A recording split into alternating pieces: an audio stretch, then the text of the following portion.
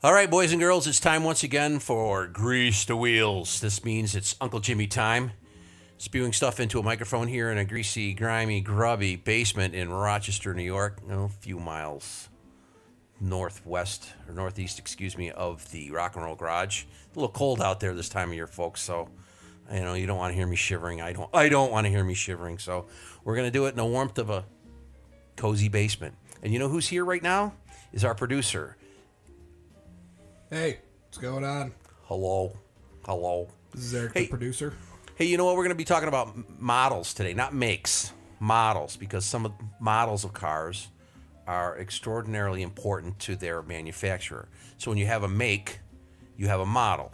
So a make is like Chevrolet and a model would be like a Chevelle. In this particular case, we're going to be talking about BMW, and we're going to be talking about the 3 Series, which if you talk to a lot of people who have 3 Series cars from BMW, they will tell you that they're extraordinarily important to the history and to the development of them as a premium brand and as a good, maybe even great car manufacturer. It depends on your opinion of them. But you're going to hear our opinions of the 3 Series cars that they've built over the years, over the course of the next probably hour or so. And so settle in, get yourself a... What are we drinking today? Well, okay, so I totally fucked up because I thought I was grabbing a Diet Dr. Pepper Cherry. It was a PBR, and now it's too late to turn around, so I am drinking a PBR. Yeah, monkey. Yeah, it's that's a freebie PBR. Hello, folks. Can you say elevated blood alcohol count? Yeah, this could make this a classic. It could be good. Grease the Wheels episode, okay? So stand by for the BMW 3 Series make. We're gonna dive into it here, okay?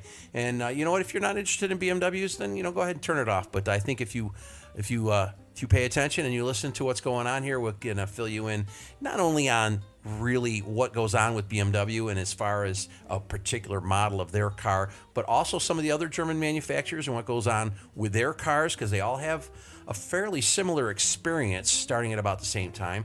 And it also gives you an insight as to even as far as domestic automakers go, what they're shooting for. Because the 3 Series was, at one point in time, it was extraordinarily successful and actually changed the way people viewed and people bought and sold European cars. It really was kind of a turning point and got a lot of people behind the wheel of a German car that wasn't a Volkswagen Beetle, which is always a good thing. Oh, absolutely. Get out of that fucking Beetle.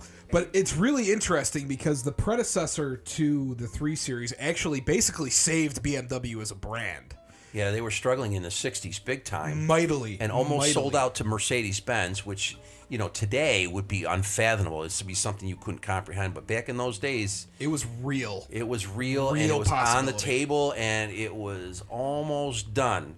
And we actually have, I think was it William Clay Ford we have to thank? Yes. For advising the Qantas family that owned BMW, and I believe they still own to this day, advising them that they should probably stick it out and move forward with the BMW as a brand and not sell to Mercedes-Benz. So we have, believe it or not, Ford people to thank for the extraordinary success of BMW as a whole and the 3 Series as a make. Yeah, the Fords always somehow manage to come into these longer format podcasts because you get talking about automotive history and it's like they had their fucking fingers in so many different pies that it's they intersect. Instead of 5 clicks to Hitler, we could do 5 clicks to Henry Ford, and it'd probably be pretty easy actually. Yeah, there's a lot of stuff that Ford did that helped to bring the auto industry really out of what you might call a stone age, and it's a stone age that they invented. And so a lot of their input and a lot of their advice was heeded by people, and a lot of the things that they did set the tone for what happened in the future. I mean, just think about it with Ford. Just think about the Shelby. I mean, nobody had really, at that particular time, nobody had really done a specialty car. And then after that, there was an explosion of specialty cars. You had the Shelbys, and then after that, you had Yankos and Copo Camaros, and you had Nicky Chevrolets and Baldwin Motion Camaros. So, to look at Ford as an inspiration for things that go right in the automotive industry, there's a lot of anecdotal information there. There's a lot of input there from them. And BMW was the what would you say? I'd say the beneficiary. Yeah, definitely the beneficiary. Yeah. But it was really a kick in the butt to get them to move forward instead of selling out. And they did in spectacular fashion, obviously, with that 2002. Very, very solid car. Nice to drive. If you can find a good one, they're kind of worth a lot of money now. Yeah, they have an extraordinary fan base, the 2002s. And one of their biggest fans was a gentleman by the name of David E. Davis, who was the editor, I believe he was the editor at the time of a car magazine called Car and Driver, which was, in its day, extraordinarily influential in the automotive industry, really, because they previewed cars. They were the critics, and this particular editor was he stood head and shoulders above the rest as far as his opinion mattering to people. The things that he said and the things that he liked, he was able to communicate that to a lot of people. And when he got his hands on a 2002, he gushed over how great of a car it was, and really, I think, single-handedly put that car on the map. Oh, yeah, absolutely. And if you look at the rest of the body of work for the 3 Series, all of them are critically acclaimed. Yeah, and you go back, and you can look at really 2 people that had a hand in it. William Clay Ford, initially keeping BMW alive and telling him to move forward and saying, well, you'll get it done, and they did. And then David E. Davis saying, wow, okay. These things are for real. Yeah, and he, it's funny because I see these cars now, and like I said, they have a cult following all of their own. The 2002s do, and certain models are a little bit more sought after than others. But for the most part, they were 4 cylinders. There were manual transmissions, which is unheard of nowadays. Thank you very much. And they had good solid suspensions. They weren't too heavy, and man, they went like a raped ape, and people loved them when they got their hands on them. And I really believe that car might be single-handedly. What's the term I want to use? It's probably the most important BMW ever made. Well, yeah, it single-handedly saved that company, is what I was trying to say. I think it saved them, pulled them out of the doldrums. They were building some really nice stuff, but it was all kind of niche stuff. It was really expensive, niche stuff. 508, and yeah, in the 6 Series that they had, the CLS, and that was kind of a connoisseur's car. And this said, hey, we're going to let the world in on this one. This one is something that a lot of people could afford to get their hands on, and they're going to have a blast driving the fucking thing. And it was killer. It was killer, and it put them on the right track. And really, I think, honestly, they've been on the right track for quite a while with the 3 Series. I think that they kind of went a little off the rails with a couple of models, but we'll talk about that later. Yeah, absolutely. So we talked about the basis for the 3 Series, a sporty sedan that you can just use. It's not a roadster. It's not a cabrio. It's just a car that's awesome to drive. And in so doing, they created this segment of the compact executive car. And if you look at the German makes, this is the absolute fucking battlefield for Mercedes Benz, Audi, and BMW, are these compact executive cars. The A4 and the 100s and 1000 Audis and the C-Class Mercedes and the 3 Series. They have been duking it out for the better part of almost 40 years now. And they've continually had to up the game on each other, and it's produced some awesome cars. So we're actually going to start talking about the first generation 3 Series right now, the E21. Ran from 1975 to 1983. And this is actually the one that I have the least experience with. I don't know hardly anything about the E20. Yeah, same here. I know, working at a dealer like I do, I don't see them. They do not come in. They have never come in. So people who have them, if they have them, they're fixing them themselves, and they probably are enjoying a lot of success because they're not too difficult. I mean, as far as layout and the mechanics of it, it's all real super conventional, but it just freaking works, And this was what did you say was the E21? E21. Then this was after the 2002, so it kind of bears a striking resemblance to the 2002, but or would you say that it's not right? No, it looks more like an E30. It looks more like an E30? Yeah. Oh, okay. Yeah, that's right. Right. Okay.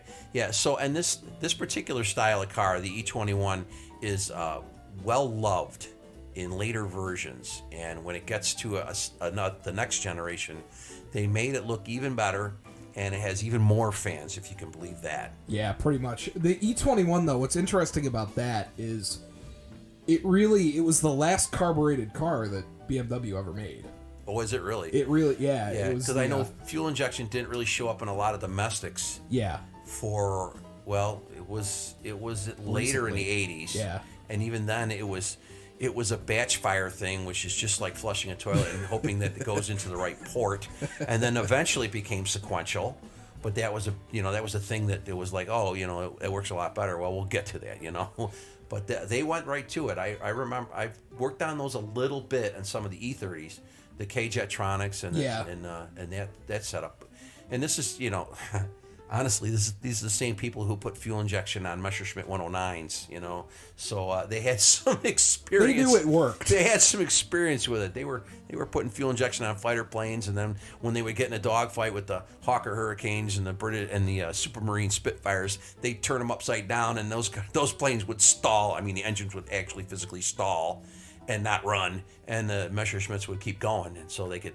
That's what they used to do. The Germans figured that out pretty quickly, that if they just roll with them, they're like, uh-oh, somebody's plane shut off. Oops. Yeah, not so good. Yeah, it was a good setup, and solid as a rock. There, you don't hear anybody say, oh, no, it was junk. It was always good, stone reliable. The only thing that's sort of weird about the E21 is it was actually in a transitional phase from electric fuel injection, or from carbureted engines to electronic fuel injection. And for a while, you could actually get them with mechanical fuel injection. Yeah, that was always a problem with those, especially if you wanted to do something sequential, is you needed to know when the valves were open on that particular cylinder, so you're throwing fuel actually into that cylinder, not the one next to it where the valves are going to open up a millisecond later. And then, you'd have a rich and a lean kind of a thing happening in two cylinders that are right next to each other because you can't time the ignition correctly. And that was kind of a problem in the 70s, and in the 80s, well, engine computers kind of helped with that. So that was one of the things that went on in the 80s is, government stepped in and said, oh, you got to have a computer to tell the engine to run clean. Like, why don't I just tell it to run clean? Well, you don't speak digital, so. You don't speak binary code. I don't speak in ones and zeros, So. Yeah, the only other really notable thing about the E21 is that you could get it in a Bauer configuration. You're going to have to fill me in on that one. I have no idea what you're talking about. Oh, for real? You don't know what this is? No. So it was like a coach. I want to say a coach building company, but that's not actually right. In Germany.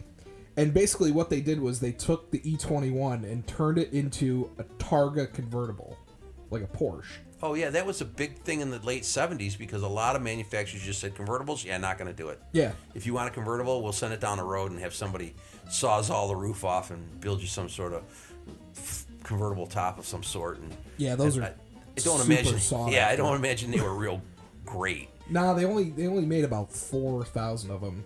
According to this. Oh, and that's even more than I thought they would have. But that was over the course of like 8 years or something. 7, 8 years. No, like 4. 4 years, Yeah, 78 to 81.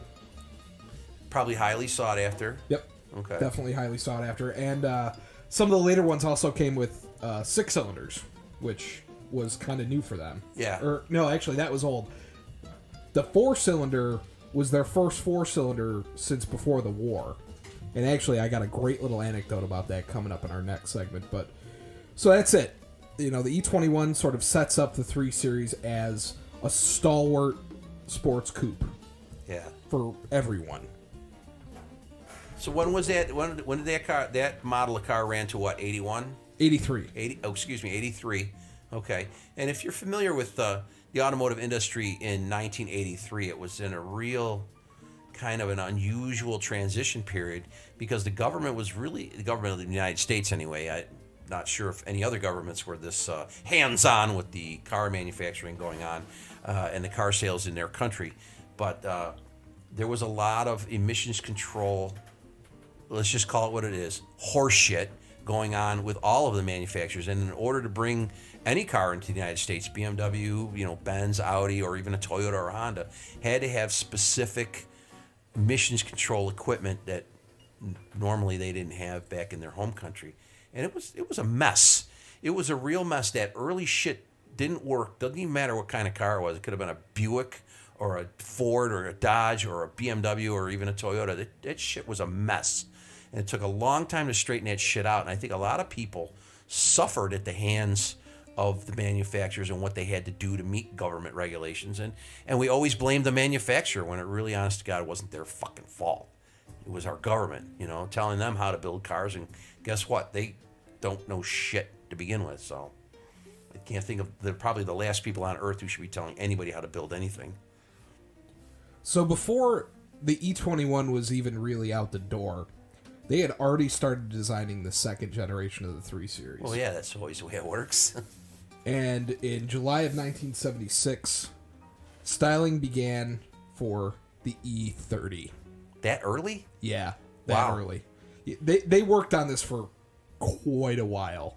And you know what?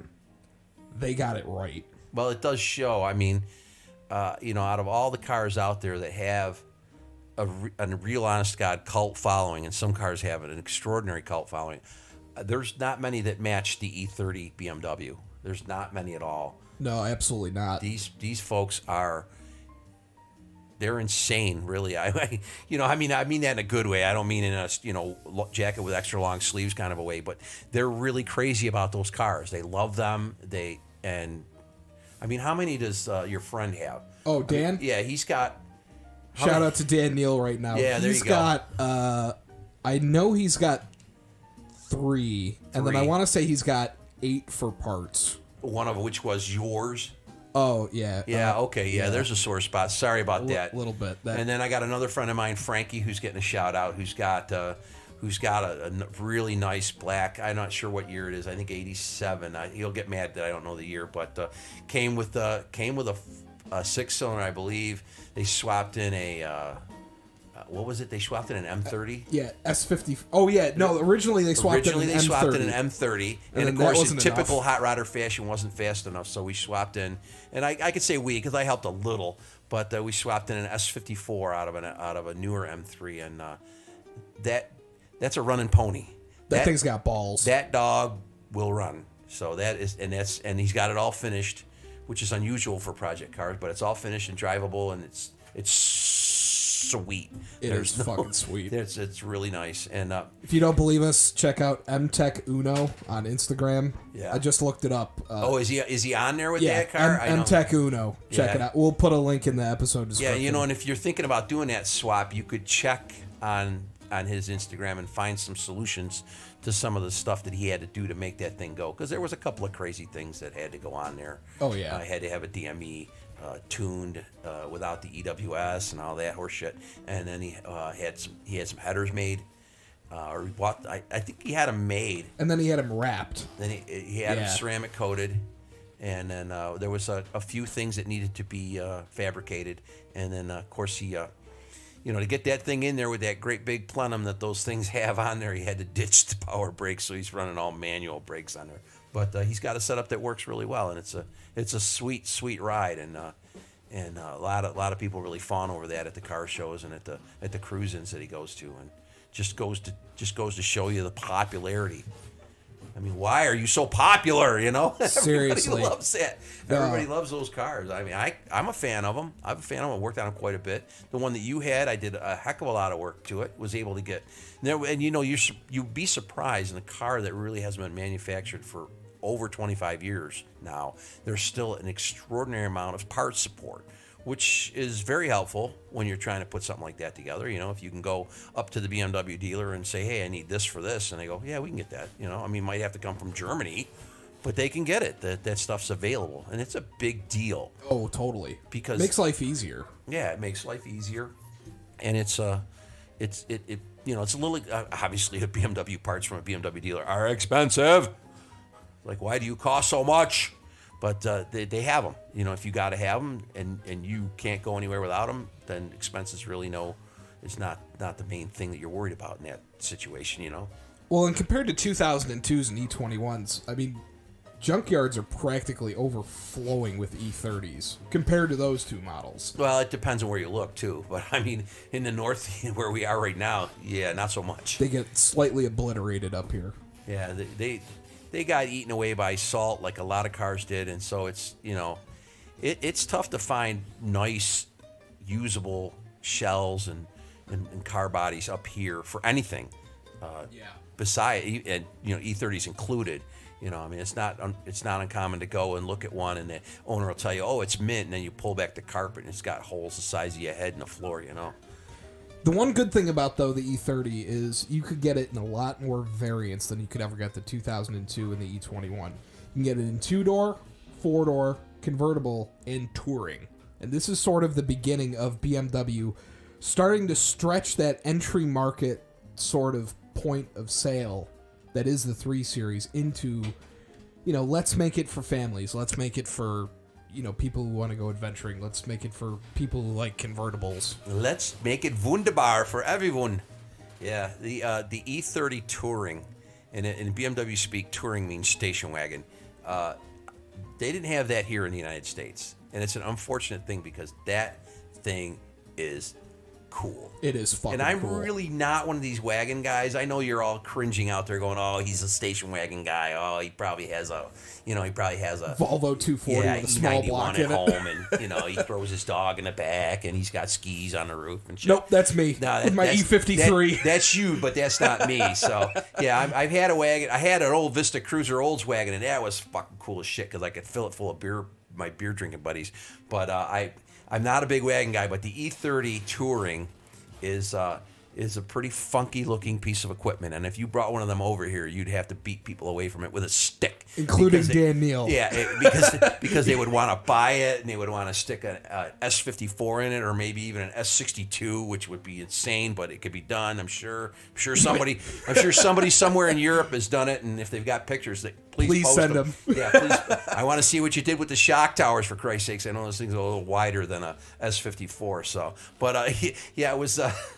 It would be a crazy thing to bring one of those. I think there's probably about a half a dozen or so. No, there's a couple. There's a few. They're in the United States. there, and they are stupid money. Yeah, well, of course they're stupid money, but you think about what you got to do. I mean, it's got to take a boat ride, and you got to pay for it, or maybe if you're in the armed forces, you can get the Army or the Navy to pay for bringing it over here. But for the most part, they are not a lot of them over here. They were fairly common in Europe, I'm sure, but.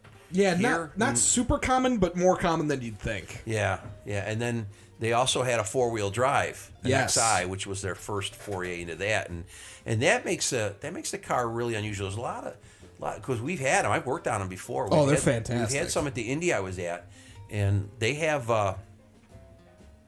some unusual things that they did with the engine and the transmission, and of course the transfer case. I mean, it's a conventional layout, but everything's moved just like a little bit. Yeah, and the oil pan has to be a little bit different, and it's just oddball enough that if you try to take, I don't know, say the motor out of it and put another motor in, you got to do some stuff to it to get it to go in there.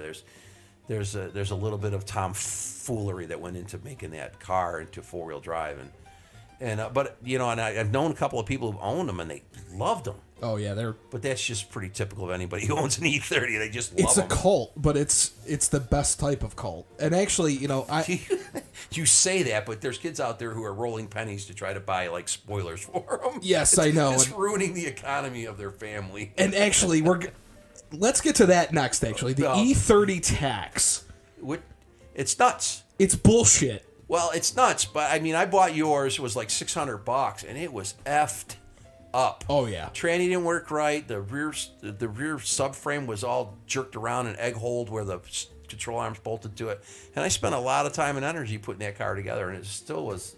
I know you loved it, and you guys drove the piss out of it. Oh yeah, but it was still kind of a pile of shit when I was done with it. I mean, I did a lot of work to it, but still, I couldn't get the old car out of it. The feeling that it's a little bit rickety.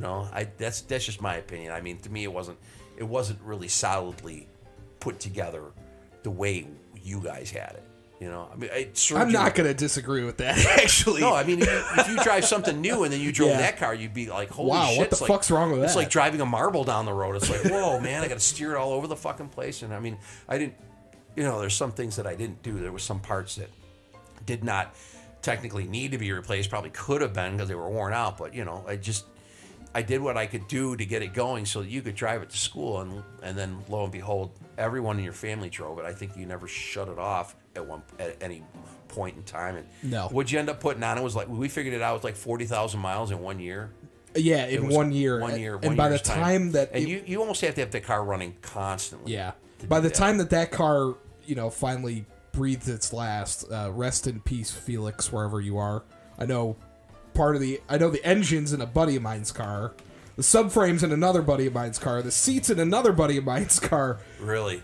Dude, that car was an organ donor. Wow. Okay. That car saved a lot of lives. I believe that even some of those parts went into Frankie's car, the S54 swapped car. Right? Yeah. I don't know exactly what, but I know when people called up Dan Neely, he looked over at that car, that Luxor beige E32 door, and said, "Oh yeah, I got one of those," Yeah. And there it was, So, I mean, as a corpse, as a cadaver, it was probably more popular and more profitable than it was as a running, driving automobile. Well, I gotta be honest, I really love that car. I know. I want another one bad. I understand the affection. I mean, we've already done the Oldsmobile brand, and that's where my affections lie. So I can't sit here and say to you, "Oh, that car was a piece of shit. Why'd you even like it?" I get it. Yeah. I get it. I'm not going to deny it. And as listeners out there, you guys have passion for all kinds of different shit. And I mean, every kind of car out there has a Facebook page. Every kind of car out there has a following. There's a club for every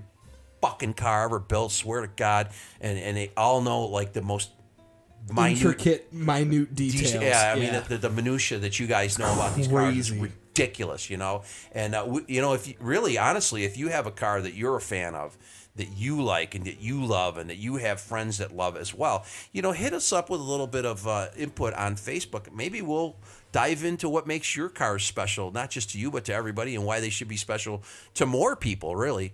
I mean, the passion that we have for automobiles overall is ridiculous. I mean, we have to work on them, and if we don't like them, we don't want to work on them. So we kind of have to have a passion for everything as technicians, especially, I want to say this one more time, especially if you work in an indie.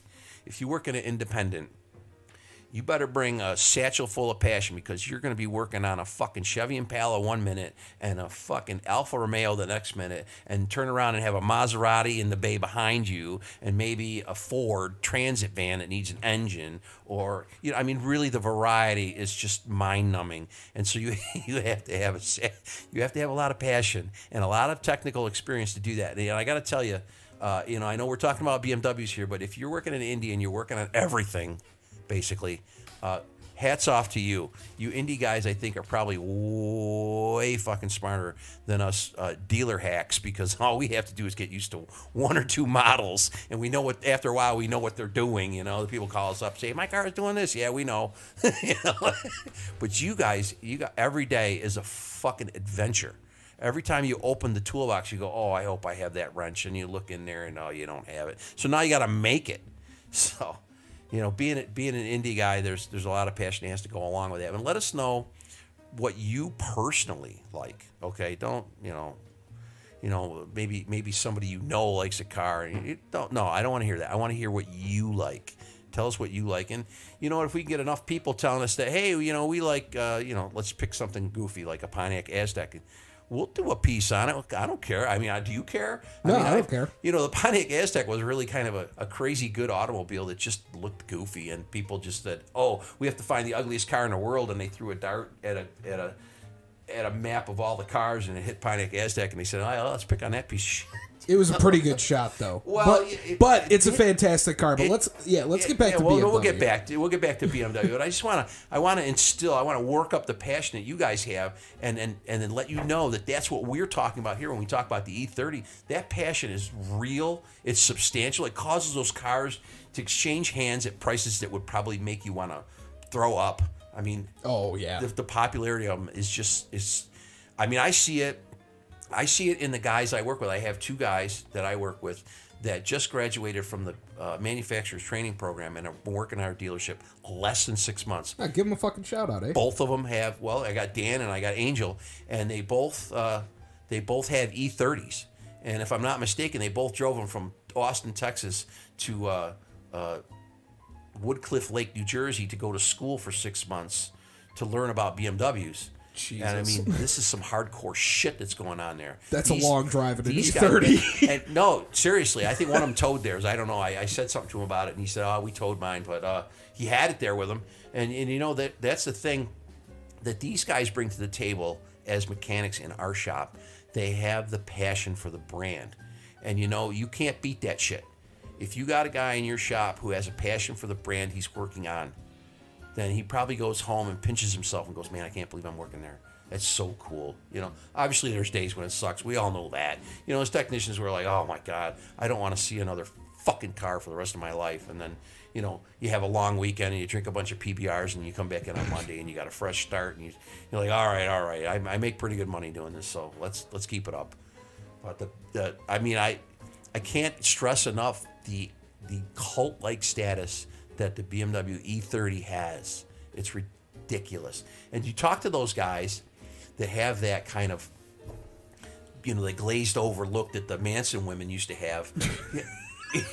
they will tell you stuff about the car. Oh, it's a 325, but it's an ETA. And you're like, what the fuck's an ETA? Well, the camshaft timing's a little bit different, and the tack only goes here to this far, and it does this and it does that. And it's like It was supposed to get better gas mileage, but it really didn't. Well, I mean, you know, with me driving, you're just dropping the cam timing back a little bit, and you know you're rev limited a little lower. It's, you know. But this is not the most highly sought after one. You know, you want the IS and not the E. And I'm like, oh well, you know, I could just glue an IS onto it, chop off the E, and there you go. You know, it's worth thousands more or something. But yeah, the E30 is just, I can't even stress it enough. I said it 1,000 times already here, but I'm going to just say it one last time. They're extraordinarily popular.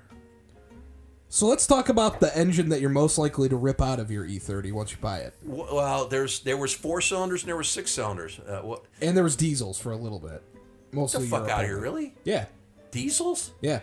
You can get a turbo diesel. Well, in Europe, obviously, not here. Yeah. Because they had turbo diesel 5 Series cars here, and they were basically smoke machines. Yeah, pretty much. They were terrible. I had an instructor at the manufacturer's school that I went to that had one, and he was late for work one day, and it turned out that his car caught on fire. Oh. Yeah, it burned up. It was a 524 TD with it, because you know TD's a diesel in German speak. So yeah, and it was god awful. I mean, the whole back of it was black. I mean, we're talking back in black, baby, big time. I mean, it just spewed soot. It was terrible. It was terrible. I mean, you couldn't even work on the car without looking like Al Jolson after a while. You know, it's bad news. Oh no, it was terrible. So for them to stick that in the E30, I mean, I don't know. I mean, it obviously didn't make it to the U.S. or did it make it to the U.S.? I mean, you're looking at me. You can get them there. You can get them here now, but they were originally just a Euro only thing, right? Yes.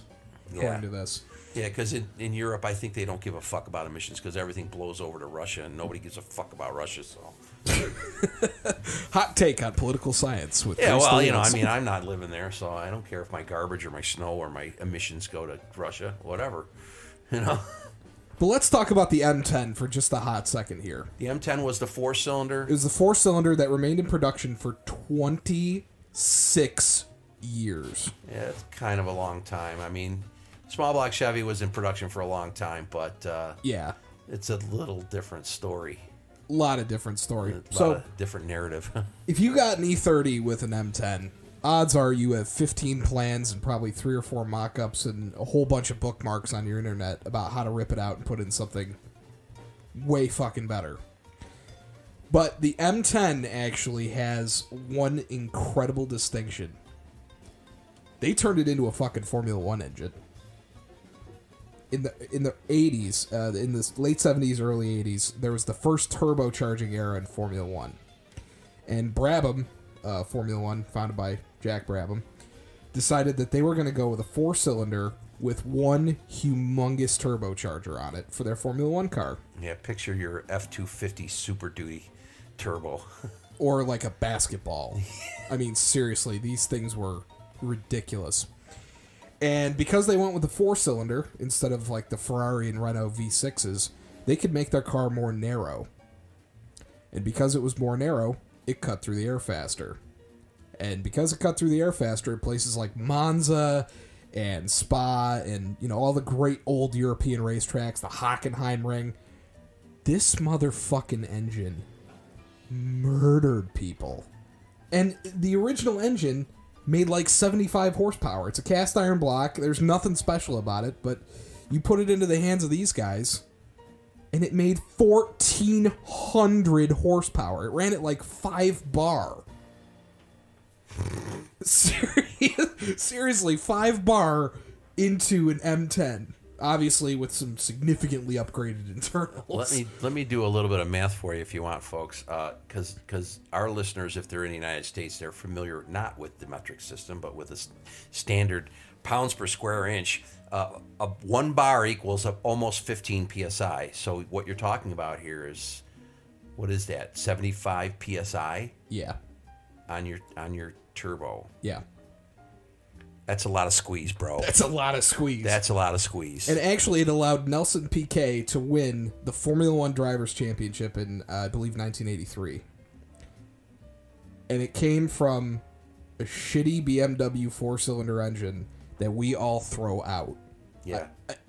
We do. We throw them out. We don't want them. But, dude, that's serious horsepower. Well, and, you know, and kids these days, you know, and I say kids because everybody's younger than me, and I'm not doing this, but they're hanging them great big fat fucking hair dryers on their fucking cars, but they must have done some shit to them because they're not getting 1,400 out of an eBay turbo kit. No, nobody's doing that. Nobody's doing that. You might get a couple hundred horsepower, and that's. You know, scary. That's a pretty good value, you know. If you spend $500, $600, $700 on an eBay turbo kit, you slap it on, you're getting 100, 150 horse. That's a pretty good horsepower per dollar value. But 1,400 out of a 4-cylinder. I mean, think about how much power each cylinder has to make. I mean, divide that whole mess by 4, and you got over 300 horse per cylinder. Yeah. How's that even possible? He must have had like a 12-to-1 squeeze, and then they're squeezing the intake charge before it even gets in there, and then they're lighting it off with a. Who do you got to light it off with? I mean, really, you know, it's like, yeah. I mean, how do you keep plugs in the fucking? I have no idea, but dude, in qualifying trim, they could crank it up to 1,400 horsepower. In race trim, it was right around 1,000, but obviously qualifying you want more. If you got juice. a little tiny car that you've made real narrow and you've trimmed out all the fat, and you got 1,000 horse, and the car only weighs 1,200 pounds, that's some power. Quite the horsepower to weight ratio there, which is the name of the game when you're racing. You know, it's like they'll tell you. Anybody will tell you. Anybody who has even a remote knowledge of physics that, hey, lowering the weight's exactly the same as raising the horsepower. When the horsepower is already high, guess what? You're gonna go faster. And actually, this M10 was also the basis for another phenomenal racing motor. So the Formula One variant was called the M11 and M12. But it was also the basic formation for one of BMW's own race motors, the S14. And the S14, as we all know, in E30 land, was the engine of the very first BMW M3. Man, you might think, and if you run into this, you would say, oh, you know, E30 people are kind of crazy and they're out there. But then you run into the people who are fans of the sacred E30 M3. And I mean sacred. I mean, these things are sought after like the holy grail. And you don't see them anywhere. And they are very specific and very specialty built car. I mean, the quarters and the fenders are different. I think the doors are the same. I think that's about it. I think the doors are the same, and that might be it. And I tell you, out of the box, these things fucking ran. Yeah, they were goers. And what did they even do to the engines? They were naturally aspirated, weren't they? Yep. They were on the hairy edge of being naturally aspirated. They fucking screamed. They were screamers. Absolutely, yeah. They were high revving little units. And actually, this takes us rather conveniently into the German touring car racing, which BMW kicked the shit out of people with the 2002 turbo, but they really kicked the shit out of people with the first M3. They had a winner. Yeah. And people that have them, they cherish them. There's, you know, the cult like desire for the M3 is out there in the stratosphere. I mean, you know, they have the regular E30s. People love those, but this was over the top. This was serious infatuation, and even one, the prices reflect it, because it's it's part of the whole E30 tax thing. The prices, I mean, you can find one that's got this missing and that missing, and it's basically a shell, and it's still $8,000 fucking dollars. It's like, really? Are you kidding me? And then they go, oh, it's an M3. I'm like, well, okay, it's not for me, but there are some people out there who would fork over for something like that, because they need somewhere to start and they don't have anything. That's the sign of something that's highly sought after and highly valuable, is when you can get one that's just about done and should be scrapped, and yet some guy's out there going, I can fix that, and here's $8,000 of my hard-earned cash to drag it home and get started on it.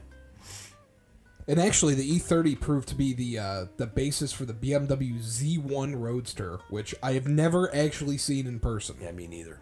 It's really weird. The doors don't go out; they drop down. Yeah, I've seen pictures of it. It's a very odd car. They probably have one at the Welt. Yeah, probably. In Munich. And the Welt is the BMW headquarters in Munich, Germany. And I'm sure Welt means something else in German. I don't know what it is. I apologize for not knowing that.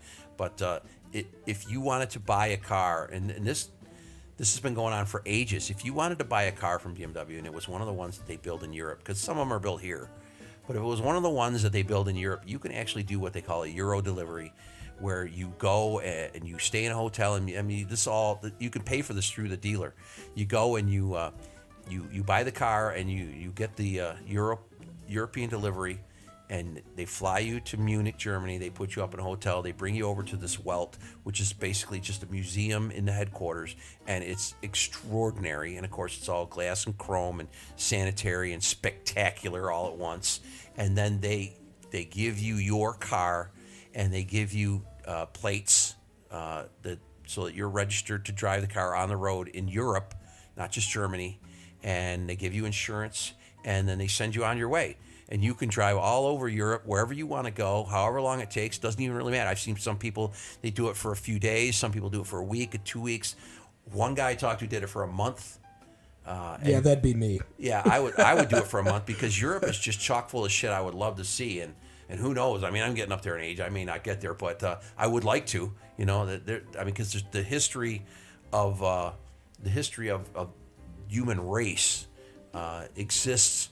Probably, I would, a good chunk of it exists in Europe. And there's a lot of things to see. I mean, France, you could spend a month driving around that by itself. Germany, same thing. You can bomb down to Italy, and maybe even up to the Nordic countries. And I don't know how far east you could go or would want to go. And then you could end up in England, and you could actually drive to England through the Channel. They got a tunnel under the English Channel. That would have been helpful in the war, but I suppose it would have been guarded pretty good. But, it would have been the first thing I blew up. Yeah, you would have. Yeah, but it's up and running now, and they actually drive from England to France in this tunnel, and it happens quite often. You could take a ferry. They still do that, I'm pretty sure. And then when you're done, they put the goddamn car on a boat, and they send it over to you wherever you are in America. Because they do that anyway. I mean, they were going to send it over there. It's like, why not let you drive it while you're over here for a little bit, And then they send it to the dealer that's near your house, and you go and you pick it up, and everyone goes, wow, how was your trip? And then you get to bore them with your pictures on your phone, and you get to show them the videos that you made, and you tell them about all the stories about how you ate weird stuff in weird countries, and everything was cool. And it's really quite an experience. I want to do that really, really bad. I really do want to do that. And I don't even know what I would get. I would probably get a 3 Series, just because I'm not a big car guy, and let me rephrase that. I'm a big car guy, but I'm not a car guy who likes big cars. I like smaller and more medium-sized cars. I'm not down with the 7 Series. I'm not really down with the 5 Series, although it's a little smaller than a 7. But the 3 Series is more my speed, my style, and my size, and so I would probably get one of those Euro delivery. That would be cool. So the 3 Series is your Goldilocks BMW. Well, yeah, one's too big, one's too small, and one's just right. Although it's the smallest one, so it doesn't really fit. Well, no, they make the 1 Series, which is fucking. No, they don't. They don't make the 1 Series anymore, as far as I know. Oh, yeah, it might be 2. a European thing still. Yeah, but because everything's got to be smaller over there. This is crazy on it. And as Americans, okay, let me just say to you, you got it good over here, and you don't even know it, because in Europe you pay a tax on the size of your engine. So just imagine you were going to fire up a 73 Olds 98 4-door Regency with a 455 in there, and they charge you per liter of displacement. Yikes. And that thing, the liters of displacement on a 455 is like 7.7 liters, I think, somewhere in that neighborhood. Yeah. And the tax is not... It's not a small tax. No, it's not a fucking small tax. It's not low by any stretch of the imagination. And also, by the way, the gasoline, which is referred to as petrol over there, is sold by the liter, which is slightly larger than a quart, and the prices for the gasoline over there would make you vomit blood because they pay a shitload of money for gas there. They always have, and they always will. And so public transportation in Europe is a huge thing. Huge. So you want the small stuff when you're in Europe. You want the smaller cars, and they probably sell, triple the smaller 3 Series cars to the larger cars in Europe. It's only in the United States where we really want the big stuff. Yeah. What's funny is they don't understand that why we want the big stuff here. But Germany could fit probably 70 or 80 times inside the continental United States, so they don't get it. You could drive across Germany in 6 hours. You can't even drive across New York State in 6 fucking hours. No, you're still on Long Island. Try driving across Texas in 6 hours. You're just going to get to like the outer edge of the middle. Yeah. You're not going to get anywhere at all. This is not the beginning of you the might end. even be in the same fucking county for all I know. Nor is it how does that Churchill quote go? It's not the beginning of the end, but it might be, in fact, perhaps the end of the beginning. Yeah, and that's Texas. Yeah, well, and that's the thing. I think a lot of people in Europe, when they think about what do they call it? Decadent. The decadent Americans, they drive pickup trucks and great big cars that guzzle gas. And go, yeah, well, we got a long way to go, and we got to bring a lot of shit with us. Okay, so fuck off. We're not telling our listeners in Europe to fuck off. No, we're not. Love you. We're not. But it's a different setup over here. We gotta. It's not uncommon for us to drive 3 hours to go home. Yeah. My in-laws something are that you 4 wouldn't hours do. away. Yeah, there you go. Something that you wouldn't have to do in Germany. And plus, you guys. In Germany, they have the Autobahn, and they have a left lane of the Autobahn, which is an unlimited speed limit. Is it limited a little bit now, somewhat? It's limited in parts. In parts, it has to be limited. So you don't get in the left lane over there unless you're doing $1.50 or $1.90. Like serious, there's no. All bets are off. Now we don't have that here in this country. We have the Parkway. We don't. Well, we have that. I was actually hauling balls down that last night, but didn't you miss it? I did. Yeah. Well, I saw a lot of deer, so I backed off. Yeah, because that's one of the problems we have here in this country. And I know a lot of you have problems with animals getting in the middle of the road for some reason. The road attracts them. And it's like, oh, I'm going to go stand here on a yellow line. Thank you, Russia, for all your... and I'm just going to stand here until it gets really close and then jump on it. Yeah, thank you, Russia, for all of your dash cam videos with that. Oh, shit. Some of them are amazing. Fuck. I'm always worried that I'm going to hit like an 18-point buck and that the antlers are going to come through the windshield and poke me right in the fucking throat and kill me dead. And you know what will happen here in the United States? The cops will show up and go, wow, look at that, an 18-pointer. Yeah. Oh, that guy's dead. Yeah, but look at that brack. It's a freaking wall mounter. Wow, that one's for... I'm going to have to call Mountain Man Taxidermy on that one. Jesus. Did we just give a shout out to Bill Anderson? That's right. Goddamn right. Way to go, Irf. This is the shout out episode, if you can't tell. Yeah, that's the thing, folks. When you do a podcast, and it's something, if you don't realize it, if you go ahead and do a podcast, your friends will all be like, hey, I want you to give me a shout out. I want you to talk about me. Or they come up to you later and go, hey, were you talking about me? Actually, speaking of shout outs, I have a perfect segue for this. Because a good friend of mine, Jordan Boberg, always refers to the E36 as, well, it's basically just an E30 parts car. Yeah, well, it should be. I kind of can't disagree with that, because if I had to pick my least favorite 3 Series, this is it. Well, look, when we get to the point where we're talking about the E36, I might just go to the bathroom or excuse myself, because this was a car I really, honest to God, dislike. I don't like it. I don't have any kind of feelings for it. I think it just doesn't do anything for me. I didn't like working on it. Fortunately for me, I didn't have to work on it very often. But I had a couple, 2, 3 that gave me fits. There was things that they did, and some of the interior trim was just god awful. Yeah, God awful. They had bad interiors. It was terrible. But it's incredible because even though, you don't like working on them and no one likes them as much as E30s, they were a Car and Drivers Magazine's 10 best every year that they were made. And that seems kind of insane to me because, What does it say about the competition? I mean, seriously. It's our least favorite one. It's like they built this astounding car, the E30, and then they followed it up with this, I'm just going to say turd. It really just doesn't have any kind of following whatsoever. I'm sure there's some people out there who love it. And if I'm offending you by saying I don't like it, I apologize. But it was a turd. I mean, they built Eric, they built a fucking 4-door automatic M3 E36. Okay, yeah, that's not an M3. That's heresy. Yeah, that's not, like not get that fucking thing out of here. If you have one of those and you love it, well then love it by yourself and don't send me any comments on it. Let us know because when you inevitably get rid of it, we'll take the S62. Yeah. And give it a proper home in an E30. I don't understand what was going on at the time that prompted that. I mean, was there some sort of a backlash of like, oh, we want 4 doors, but we want to go fast, and okay, here's the car. Oh, well, we don't know how to drive a stick. Really? All right, hang on, we'll be back. And so they built an automatic 4-door fucking M3. It just doesn't work. And people are like, people bought them.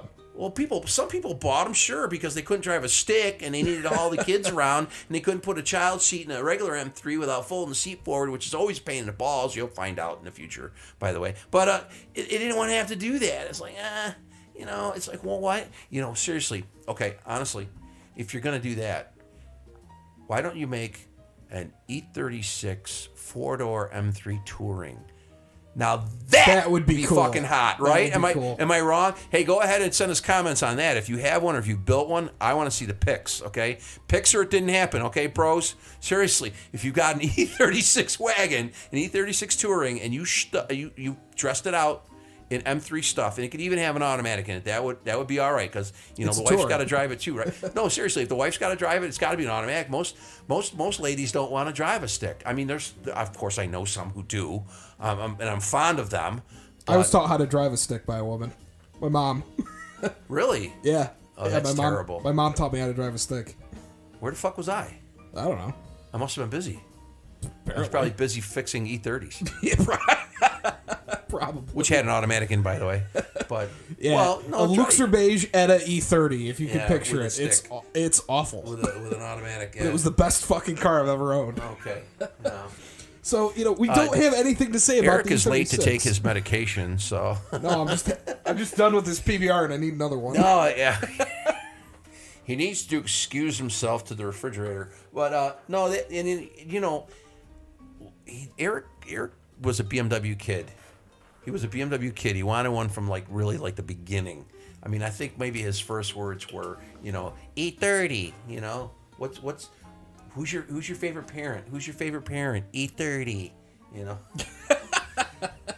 So and having an uncle who wrenches on him, he took it upon himself to say, all right, we'll see what we can do, And yeah, I know what you're saying. Yeah, we're going here. It was. I wish you could have all been at the birthday party because we had a little birthday party for him when he turned 16, and I had the car at the shop. And he hadn't seen it. He didn't know anything about it. Nobody knew anything about it, and I kind of kept it to myself. And my sister and I had some pictures of it. And I mean, folks, it was kind of a wretched pile of shit. But well, I say kinda. It was something that you would drive to high school and then get rid of later, and then in your later years, you're like, wow, I had an E30 and it was cool. But no, it just wasn't that great. Okay, I mean, I think I paid $600 for it, and I think I got ripped off a little bit. But it's what I do. I put cars together. But at the birthday party, he didn't know what he was getting, and he didn't know what he was getting from me, and he knew I was there, and he knew that I had said that I was going to get the kids cars when he turned 16. But really, it was kind of glossed over. It was like, oh, yeah, he's not going to do that, And you're like, oh, no, he will. He said he would. No, he's not going to do that. Oh, he said he would. No, he's not going to do that. But your Uncle Jimmy always comes through for you, right? Okay, so what we did is we took some pictures of it and blew them up. And then we took some pictures of some regular, really, really nice BMWs, like an E65 or an X3 or you just posted the two worst cars, and even a newer 3 Series, So we took all these pictures and we said, okay, Eric, I got you something for your birthday, but I want to show you some pictures. And so I'm showing him pictures. So I show him a picture of an E, and this is, you know, in front of a crowd of people that are there for a birthday party. I go, this is a picture of an E65. This is the BMW 7 Series. These are really nice cars, and at the time they were.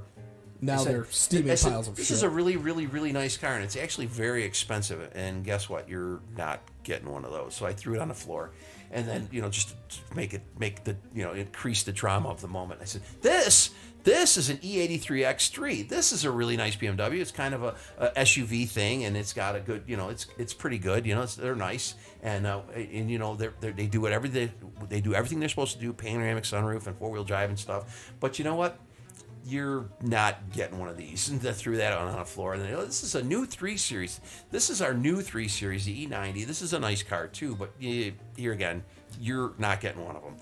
But this picture here, this is a picture of an E30. And you can see that there's a dent. And the fender's all fucking wrinkled. And somebody painted the rocker arm with a brush. Or the rocker molding with a brush. And it's got jacked up tires. And the rims are bent to shit. And it doesn't run right. And the tranny doesn't work. And the subframe's all jacked up. And actually, this is the one I'm going to give you. This is what I'm giving you for your birthday. This is your car. And he was like, okay, cool. You know? Yeah, I was fucking stoked. He was cool with it. And I remember that this is the dumb part. We always called the car Felix because when I gave him the keys, somebody had stamped the word Felix into the keys. So the car became Felix. So. And what's wild is, so that car became Felix. Then when a buddy of mine, Mitch, there's his shout out, Mitch Ryder. Yeah. Doing good work out there in Buffalo. Yeah, the Mitchapalooza. One of the only worthwhile people I know from the city of Batavia, New York. Thank you. And he's like, hey, is it cool if I name my E30 Felix? And this was years and years later. Oh, and I'm really? like, oh, hell yeah. So there is an entire cadre of E30 owners in Western New York who just call their cars Felixes. It's like tissue. It's like Kleenex. It's actually a tissue, but... Kleenex is a brand name. Exactly. Yeah. Huh. It did. It sparked a whole group of people to call their cars Felix. And you can't make that shit up, folks. No, you're right, and I've never heard that before, so I apologize for doing that to you. But I got the car put together, and I got it working moderately well, and I dropped it off at the house, and then, of course, the radio killed the battery, so I had to go constantly recharge the battery. And the other thing that happened was that his father grabbed a hold of the car and started driving the absolute living shit out of it. Well, and I can't lie to you. And in case you didn't know this, that irritated the piss out of me because it was meant for you to go back and forth to school. And of course, at the time I gave it to you, you lived a lot closer to school than you did later in that year. And so the reason for having a car and drive and wanting it to drive it to school and stuff just got totally fucking thrown out the window. So, and it got pressed into severe duty, I would say. Yeah, it was on the front lines for a while. It was definitely on the front lines. It needed some. It was in the A trench. Yeah, it needed some relief, and it didn't get any. But what ended up happening was, and this was the insult to injury part that always pissed me off, bad, and I mean bad, was my dad would drop me off at school.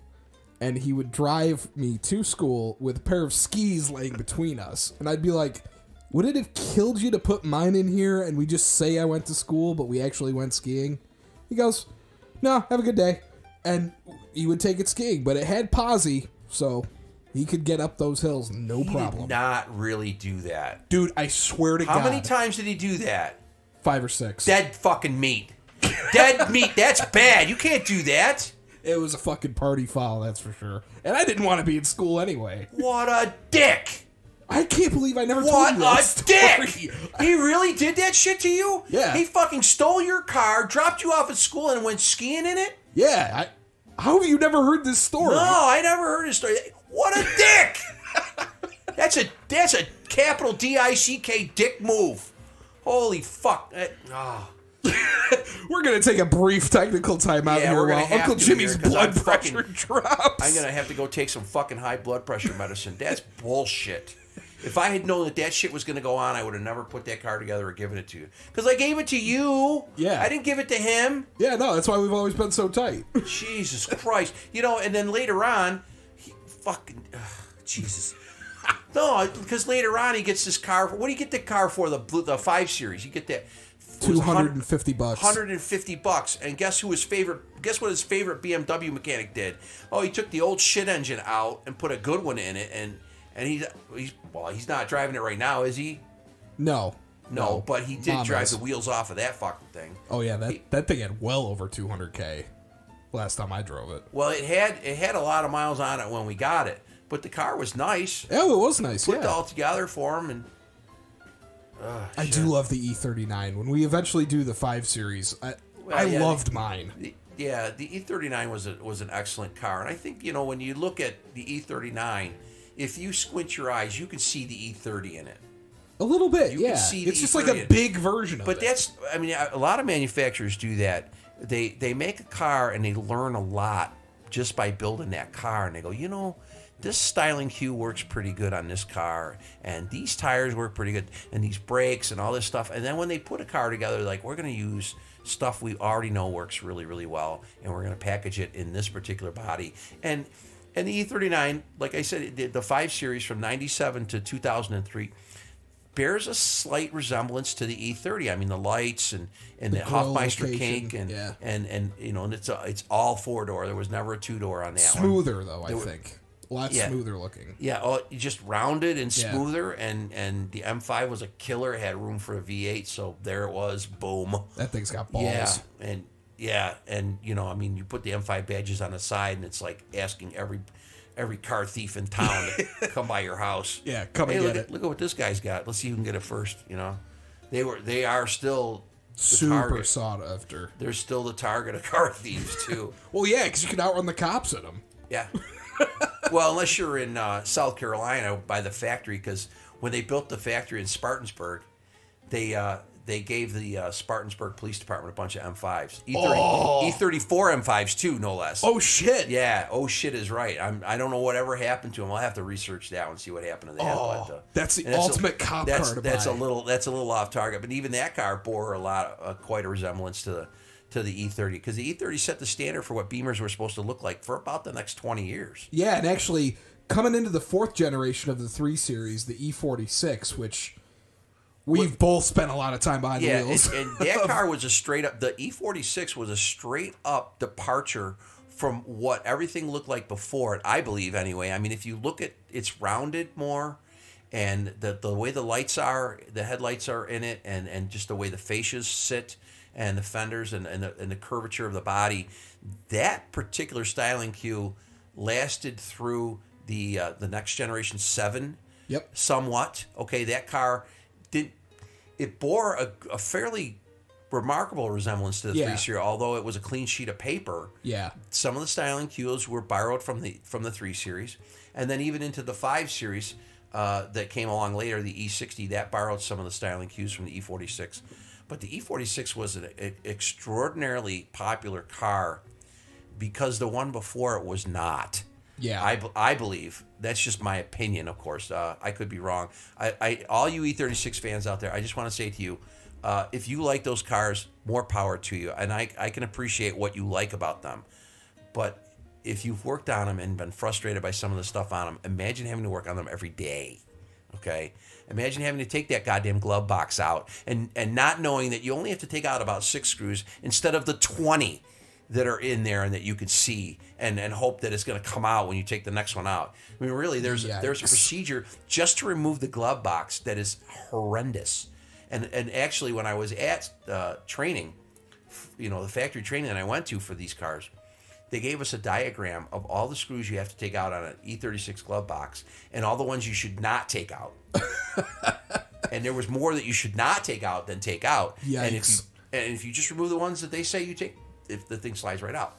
But if you take them all out and you pull it out, next thing you know, you have a big pile of pieces of plastic, and you have to. It's kind of an erector set of a glove box. Yikes. It was a mess. That's a nightmare. But the E46 did away with that. There's 6 screws that hold that glove box in. They are no longer holding the glove box in on the car I have. Because they broke. Yeah. Well, that glove box has been out a few times. I've had to take the car apart and clean it deeply a few times, and that included removing the glove box, believe it or don't. So, and it's hard plastic, and in the cold weather up here in the north, if you slam the glove box, they crack. It could crack, yeah, and it has. So you have to open it gingerly and pray it doesn't fall in your lap. So, but the E46 was an excellent car. They did a lot of things with it. They did a lot of great things with it, I think, personally. Yeah, they sort of normalized all-wheel drive and just normal Yeah, that was cars. one of the things they did. The four-wheel drive setups, and the initial four-wheel drive setup was actually terrible. Oh, really? The 01, yeah, like your sister drives. That particular four-wheel drive setup was not optimal, and they changed it pretty quickly to a more optimal setup, an X-Drive, they called it, and it worked a lot better in the 2002 model year and later. Was a better setup, and because we used to have those when I was working at the dealer, we used to have a lot of those as loaners. Oh, I believe and when it. the weather was really, really bad, you go out and you grab one of those to go somewhere to get something or pick up a customer. And no matter what the weather was, man, they went. It's getting there. They Yeah. went. I can remember one day I say night because it's always dark around here in the winter.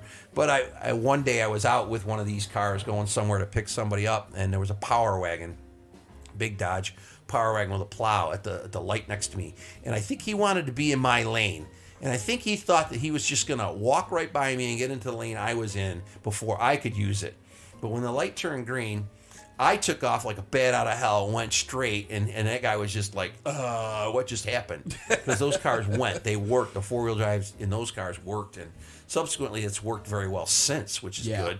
Yeah, they really straightened out the kinks that they It was had. also, the E46 was also the first time they really brought touring car volume in the 3 Series to the United States. You couldn't, I mean, I'm imagining that there were E36 touring cars. I don't think I've ever seen one. There must have been some in Europe. I don't think I've ever even seen a picture of one. Yeah. I can't picture what it would even look like, to be honest They with you. made a hatchback, the 318 Ti. Yeah, they did a couple of different crazy. The 318 Ti, that was, I don't know what that was kind all of a about. piece of shit. That was a real bare bones entry level car. For sure.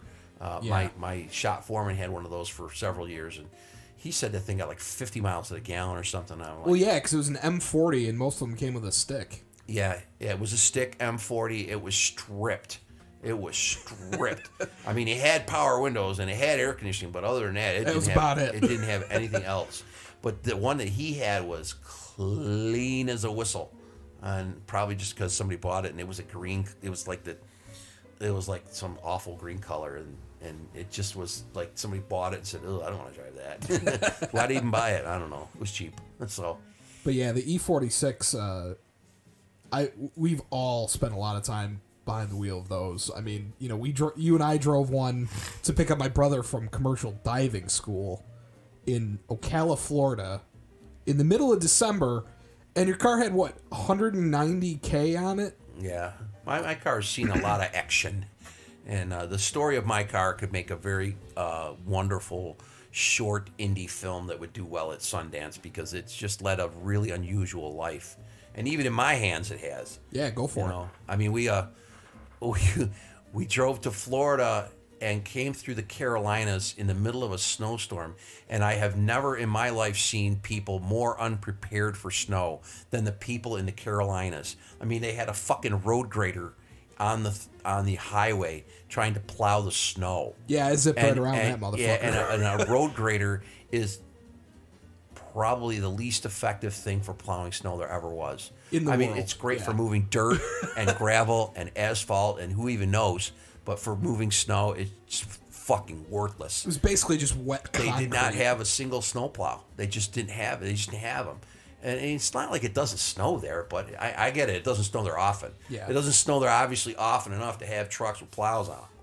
But maybe somebody somewhere had invested in a snowplow truck, and other people laughed at them until that fucking storm came along and fisted everybody down there, And yeah, you got to picture this. It's 2:00 in the morning. I'm driving. Uncle Jimmy's riding shotgun. He just did a stint from Rochester, New York, through Washington. Yeah, we're on the south side of Washington D.C. and we swap over, and all of a sudden the first snowflake comes, and I go, "Well, fuck me." Oh, it was the wettest, heaviest shit you've ever seen, and it just absolutely bottlenecked the 95, and it was terrible. And I don't even know where we finally came out of it. Must have been probably before south of the border. South of the border, the actual tourist trap there that they have, and and going into Georgia, and obviously it warmed up going down through Georgia, and then once we got to Florida, it was like I had to use a pry bar on my fingers so I could get out and take a piss. Okay.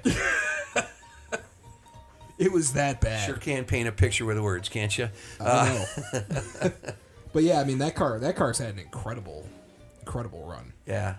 And it never, that car, I mean, it's parked right out in front of the house right now. It just goes. I mean, I've never done anything to it. There's been one repair I've had to make to that car that would be considered fatal, catastrophic, or unusual, or expensive. And I did it myself, obviously, but I mean, it's just had regular maintenance. It has had nothing, what's the term I'm looking for? Out of the ordinary. It's had nothing out of the ordinary, except for the transmission had a problem at one point, and it's a common problem with the transmission that's in it. It's a ZF transmission, and they have a drum inside of it. It's a shunt shell, is the technical name for it, and it's supposed to hold the reverse clutches in it. And it's called a DG drum. It's for the D set of clutches and the G set of clutches in that transmission. And the edge of it breaks off, and so the clutches can't be compressed together to allow reverse to engage. So you have all the forward gears you want, no problem. You want to go in reverse? Yeah, not so much. You push not it. going to work. And it's buried. It's like the last set of clutches in the transmission before the output shaft. So you got to yank out all the shit that lives in there before it. The pump, all the A, B, and C clutches, and then you get to this set of D clutches, and there's that thing sitting there all broken, and you're like, fuck. And the thing works perfectly. It works perfectly. Yeah. But it won't. It just, every once in a while, it wouldn't go in reverse. So I pulled it apart. I got a rebuild kit from ZF. If you've ever rebuilt a ZF transmission, they are an extraordinarily precision piece of equipment. The precision is there. You can see that the tolerances are tighter than like a Turbo 350 GM tranny or something like that. They sold a kit, and then I got the manual for it, and the manual and the kit worked together to keep me from doing it wrong. And I took it all apart, cleaned it all up, put it all back together with new clutches, new steels, and it's been working perfectly for the last 60,000 miles. So I must have got it right, But that was it. That's the only catastrophic repair I had to do to that car. And even then, it kept working. Yeah. It just, if you wanted to back up, you put it, instead of putting it in R, you put it in an N, and you got out and pushed it. Yeah, pretty much. R stood for Reeboks. You're going to have to strap on your Reeboks and push the fucking car backwards, So, but yeah, that car showed up in every conceivable form possible. I mean, there was a 2-door, there was a 4-door, there was a wagon, there was a convertible, there were M3s, there were M3 convertibles. And actually, the M3 was the first one that they offered with the SMG, sequential manual gearbox, which absolutely everybody hates. Yeah, everybody hates that tranny, and what's weird is it's just, and if you're familiar with it at all, and probably a lot of you guys that are listening to this at this particular point know about this, because I think everybody else may have probably tuned out. Who knows? There's a lot of BMW guys out there who love these cars. There's probably some people out there going, yeah, I don't want to listen to this, but and you can chop that out if you want. Yeah, it's well, fine. I'm sorry. I just do that. Right. I go off. We're good on time. But as far as the SMG goes, it's just a regular 6-speed transmission, and then they slung some shit on the side of it that allows it to shift itself, which is kind of weird, because what's the purpose of having a manual transmission if it's going to shift itself? It's not a manual transmission anymore. It's an automatic transmission. Yeah, exactly. But and man, when they fail, holy fuck. Yeah. Bring your piggy bank, goddammit. Seriously. It's I fixed one not too long ago. I want to say maybe 2-3 months ago, where the guy had a part installed and it just fucking leaked. Said nope. And then I put fluid in it, got it to work, and gave it back to him, and then it leaked out again, and he brought it back. You didn't fix it right. No, I told you it leaked, dick. I told you it leaked, and I filled it up, and now it's leaked empty again. And so I filled it up again and go, guess what? It works again, but it's going to stop working again. Get a manual transmission like a normal human being. Yeah, well, it was really an odd car, because I can tell you this right now. The SMG, as it appeared in the E46, was almost strictly an M3 unit. Yep. But I remember, and no one, everyone looks at me like I'm insane, but I remember we got a car in, and I PDI'd it at the dealership I was working at, and it was an E46 wagon, a touring, and it had an SMG on a regular M54 engine. Weird. Yes, it was weird, and that's super I have weird. no idea where that car went. I'm sure it's still out there somewhere. But why?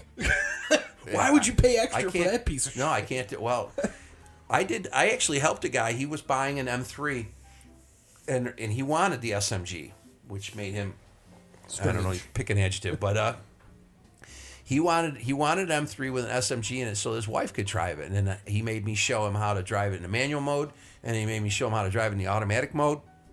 And I think he was disgusted with it. But because the wife could drive it, she allowed him to buy it. So there's that. Just teach your wife how to drive stick, people. It's not that hard. Yeah, well, it's not that hard. It's like anything else. You don't know how to do it, and then you learn how to do it, and you're like, watch really? a couple of YouTube videos, buy a $300, Subaru or Honda, and just go out and fucking do it in a parking lot. Yeah, I taught my other nephew how to drive stick, and he's not the sharpest knife in the drawer. He figured it out, So I think if he can do it, anybody can do it, really. That's slightly harsh, but I'm gonna leave it in there. No, if he's listening, or his brother's probably listening, but he got it. Yeah, got the hang of it. It's not that hard. It's It's simple motor skills. Yeah, it's not doing heart surgery. It's and in put fact, your left foot in. Yeah, you'll shake it all about. That's what it's all about. Oh fuck, it's going off the rails. Yeah, a little bit. But the E46 was an excellent car. Now, I'm going to say to you right now, okay, it wasn't without its quirks. And if you've ever worked on these, and I'm imagining that probably a good chunk of you actually have worked on these, there were some things that they did that caused my wallet to swell. Okay, there were some things that broke on those cars that needed to be fixed that could be fixed so easily. And when you looked up the labor times, you grinned from ear to ear because it was like, really? They're going to pay you that much to do that? One of the things that they did, I'll give you a little brief rundown. They had a control arm arrangement with a bushing at the back, and the bushing would wear out. And early on, they wore out very quickly. They got a little bit stouter towards the end of the production run for the cars, but they still wear out, I would say, fairly quickly. And man, you can change those motherfuckers so fast. You pull two bolts out, then the thing hangs down in the back, and you put an impact hammer on them, and they're off. And then you take you take some glass cleaner, and you spray it on the control arm, and you take the new one, and you take a rubber hammer, and you give it 2 smacks, and it's on. And then you put the 2 bolts in. And I'm telling you, it takes about as long to do it as it did for me to just now tell you about it. And it pays 3 fucking hours. Jesus. So they're cash cows. Seriously. There's another failure that E46s and oh, by the way, everything that shared that particular rear suspension style also did. Read, i.e. the Z4 used the same rear suspension as the E46, and so did the X3. And this was apparently, I'm finding out to my chagrin, only in the north and the northeast where we have rust problems. They would break rear coil springs, and they would do it on a very regular basis. Constantly. Yeah. I've probably changed the coil springs in my E46 because it lives up here in Western New York. I probably have put 6 sets in it. Oh yeah, 6 sets. So. At 200 Ks, you had 6 different sets, and you would think, oh wow, doesn't that upset you? And you'd be like, nah, they're so easy to put in. And here's another job that pays 3 hours, an hour and a half per side. And all you got to do is pull the bolt, 1 bolt on each side. You pull the bolt out for the shock. The control arm comes down about 3 to 4 inches lower.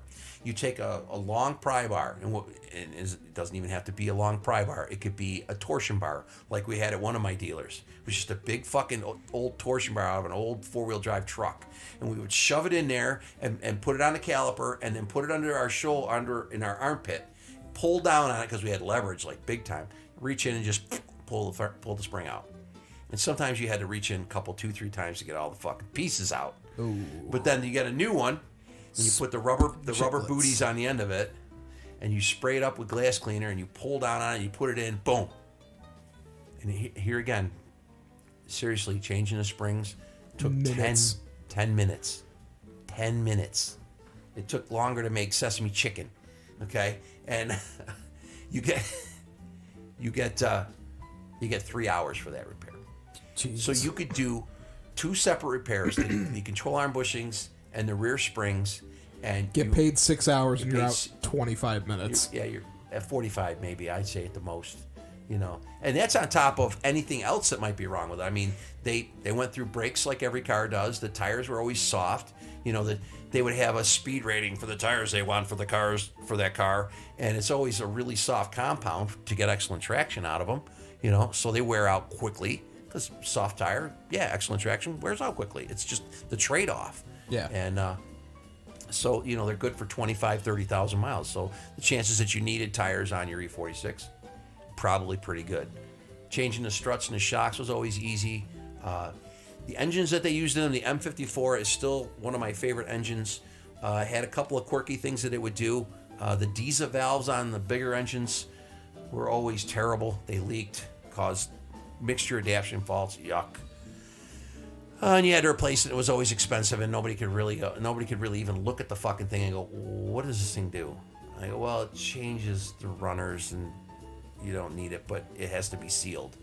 So you would change it anyway, and it was expensive. Jesus Christ! Did we put one in your car? No, we put two in my car. Yeah, and they were not cheap. And even aftermarket units were not cheap. No, because I mean we're cheap guys, and we don't obviously we're doing this podcast and putting that out there and not getting any money back from that because of the foul language.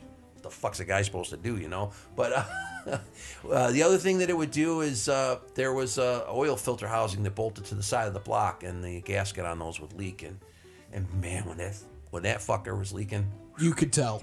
Damn, it looked like the Prince William Sound, baby, and the Exxon Valdez just ran aground. I mean, seriously, you were putting oil down. You were putting oil down, and it was a simple repair. I mean, that repair probably paid 4 hours, and here again. If you've done one or two, you're in there for 20, 30 minutes. Yeah. And that, I mean, maybe 45 minutes to an hour if you have to do an extensive cleanup, but that's one of the things that goes wrong with those things. Otherwise, though, that car was what I'm getting at here is the car is very simple to work on, and it's almost fun to work on. I mean, you could do a valve cover gasket in half an hour. Not tough at all. You could change the plugs, real easy. The coils, there was a couple different types of coils they used in those. And in some areas of the country, New York being one of them and California being the other, they had a Sulev version, which was a little bit different. And here's a little tidbit, a little nugget for all you individuals out there who may have this particular engine, okay? The Sulev engine has a metal valve cover, and it's known as an M56.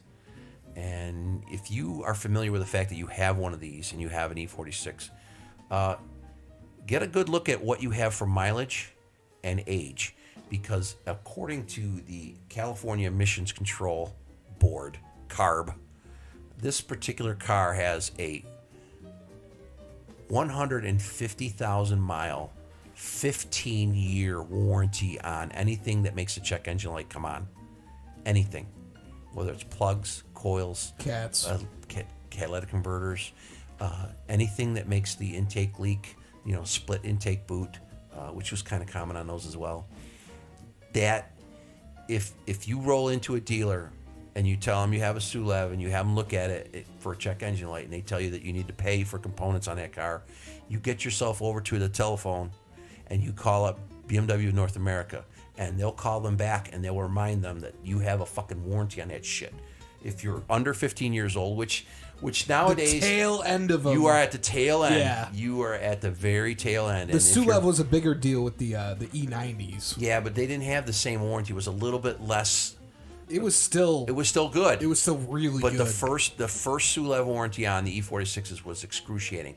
And I'm telling you, as I'm sitting here right now, I saw service advisors sell emissions control related components on those cars when they should have been covered. It happened a lot. And I'm not going to point any fingers, and I'm not going to say anybody's a crook or a criminal. And even the owners, if you tell them, you need this, and they're like, okay, then you just buy it and you put it on, and away they go, and they're happy. Because a lot of them had like 120K on them, and they're thinking, nothing's covered under warranty anymore. I mean, how could you have a car that has 130,000 miles on it, need an emission control component of some sort, maybe just spark plugs even, and then think that maybe there's a warranty on them? That's kind of nuts, but It happened. It happened. So people did, and it was like I said, the last ones of these were probably built in 2006. Yeah. So they're at the very end, like you said, they're at the very tail end of that particular warranty if they have under that mileage. And you know what? I've seen a gazillion of these things because a lot of them, I still see them in the shop, in the dealership that I work at, because a lot of them are equipped with Takata airbags. Okay. And here's a little important tidbit for you. If you have a very, very early E46, and I'm talking 1999, okay? That was when they first came out. If you have one of those, go to the National Highway Traffic Safety, or is it Transportation Safety? It's Traffic Safety. Anyways, NHTSA, NHTSA they call it for short. Go to their website. It's NHTSA.com. And look up and see if your vehicle has a recall, and I'll tell you why here. The early E46, the 99s, and they were actually still making the E36 at the time. Those particular cars have a version of the Takata airbag which is so absolutely hideously dangerous that they recommend, or they insist, actually, I should say, they insist that you do not drive that car for fear that a frontal collision with an airbag deployment will kill you. Okay? And here's the kicker. Here's the kicker, and I may get in trouble for this one, but that's fine. I'm an old guy, I don't care that much. They do not have a fix for this yet, but they still recommend you don't drive them. So if you have one of these cars, okay, late 90s, I mean, we're talking 99, a very early E46, and it has this particular recall, and it's a stop sale recall. Yeah. They don't want you to drive the car. Bring it over to the BMW dealer and tell them you're there for the recall, and they'll have to give you a loaner until they have a repair. And you'll be happy because you're not driving around in a 20-year-old shitbox. You'll be driving around until they find a fix for it in a brand new BMW loaner. Not a bad gig. And actually, I kind of went out looking for one so that I could drop it off at the dealer and get a loaner for the next, who knows even how long, until they have a fix. I don't know. No idea. Yeah, I haven't heard anything about this. There's nothing on it. They're like, oh, a fix is coming soon. They're like, we don't know what to do. It's almost like, but get those people out of the car. Seriously. You know, it's basically a Claymore mine sitting there in your steering wheel, and if it goes off, 4 inches from your chest. Yeah, they're very, and you know, that's the thing with BMW that I have noticed over the years. They are proactive when it comes to safety equipment. They really are looking out for you. Maybe it sounds ridiculous to you, because I know some manufacturers, and even something like this was showcased in the movie Fight Club, where the main character of the movie actually drove around and looked at cars that caught fire, and it was loosely veiled as Ford, but they try to determine whether or not and it's chronicled out throughout the movie actually, but they would try to figure out if they need to have a recall or if it's just cheaper to pay off the living survivors of the people who died in these particular accidents where a component failed. And it's kind of mind-numbing to think that something like that happened, but you know it did, right? So, but with BMW, that's not how it is.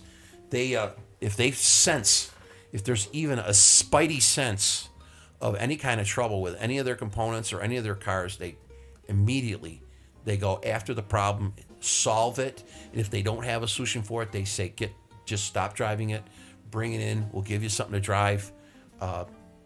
They're looking out for you. They don't want to kill their customers. They don't want to hurt the passengers in their cars. They want people to know that their cars are safe, and they are, and they want people to feel safe in their cars, and when they're not, they'll fix them. I can't tell you how many airbags I put in the last 2 years. I mean, hundreds. In fact, I see a lot of E46s coming in the door. You know, they haven't been to a dealer literally in 10, 15 years, and I'm putting airbags in them, and they need all kinds of work. You know, they've been neglected somewhat for many years, and sometimes we'll actually go through and give them an estimate on this stuff, but they're typically there for the free stuff, and so they don't buy anything other than they don't buy anything at all. So, but they get their free stuff. At least their car's safe. It might leak oil like crazy, and it might have bald tires and bad brakes, but the airbag's not going to kill them. Yeah, I was going to say, at least they're not driving around with a Claymore anymore. So, the E46 series, all those cars were naturally aspirated. Even the S54 that Frankie took out of a wrecked M3 Cabrio and stuffed into his E30. That was all naturally aspirated. With this next generation, the E90, that starts to change. The E90 ran from 2004 to 2013 as the 5th generation of the BMW 3 Series. And again, you could get it in a wagon, a coupe, a cabrio. Really, you could get it however you wanted. And this is where BMW starts turbocharging shit. And in classic German fashion, the first time they try it, they overdid it a little bit. They overdid it a lot a bit. I can still remember the first time I drove one of these cars.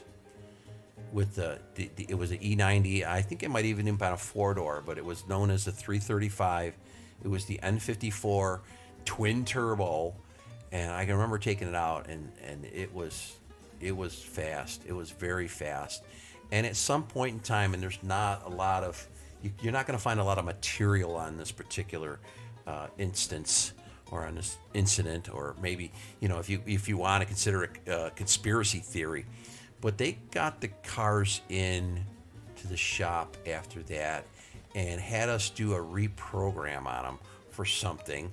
And they always kind of, did a little subterfuge on there. Oh, we need a reprogramming on there because the DME it's too sensitive, or it senses a problem with this one mechanism and it's too sensitive to that problem, and it doesn't need to be that sensitive to it. And really, what we did was the programming detuned the car. It detuned it. It was not. I think a lot of customers were very unhappy about it, because they fly. Those 335s absolutely. Well, they still scream. fly, but they didn't fly as much as they did before. Yeah. Which spawned, really, honest to God, it spawned cottage industry. Yeah, sure as fuck did.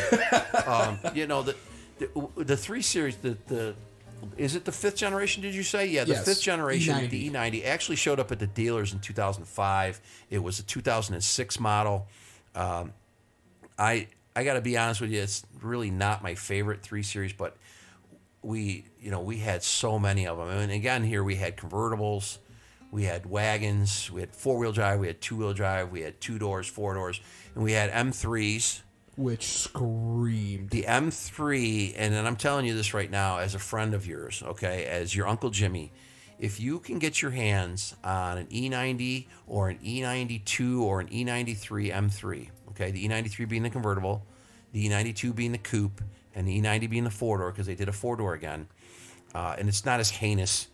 It's not as heinous as the goddamn E36 4-door. No, I think actually this 4-door is very handsome. It's a much more attractive dignified, automobile. almost. And they didn't do an automatic on it. They still had the SMG, and then later on they came up with this dual clutch thing, which was like an SMG, only it worked. It worked better anyway. Let's put it that way instead.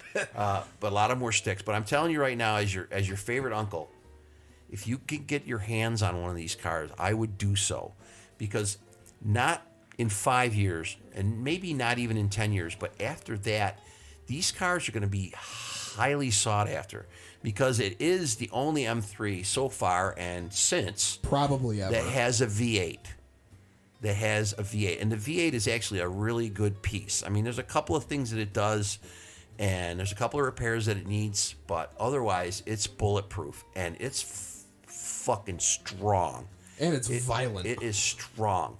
And so I'd say in the future, I'd say what you got, if you have one of these cars, it's a V8 M3, the E90, E92, E93, you got something that's going to appreciate in value shortly. Hold. It's hold on to it. It'll hold on to its value, but it'll appreciate, and so you should hold on to it, and it'll be worth more later on.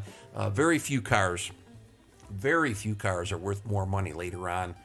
Muscle cars and assorted GM cars from the golden age of the muscle cars, 65 to 72, they seem to go up in value. Jaguars, Ferraris, Aston Martins. Some stuff goes up in value.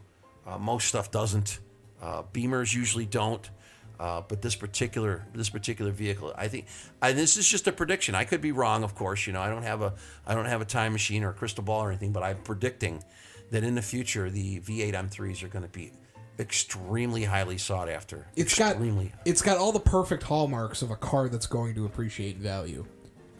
Not that many of them. I mean, Comparatively. Yeah, they had a pretty good volume on them, but Yeah. I've also seen a lot of them that have had the absolute living shit kicked out of them. I've seen a lot of them wrecked. Yeah. So the attrition rate is a little higher for that car. Yeah. But a little... big engine, high revving, sounds amazing, looks pretty good. I think the 4-door version's actually better looking than the coupe, even in the M3 guys. But it has all of these things that make cars, other cars that have appreciated in value, worth more money. It's got all of the hallmarks of that. So that's our hot take for this one. That's your Jim Cramer tip, your investment tip of the day right there. Get yourself one of these things and maybe a couple of them. I really think they're going to be, just down the road, okay? Because I'm imagining that in 1991 or 1992, if somebody said to you, hey, the E30 M3, and E30 M3, really? It's going to be worth $150 grand. It's not going to be, yeah. But those things are fucking... They're huge money. They're out of control, man, and people money. are trading those at big money. And I think that these cars are good. I don't know what the volume of production was on the early M3s. I don't actually. And I don't know what the volume of production is on the E90 M3. But when they get done building them, that's it. That's the limit.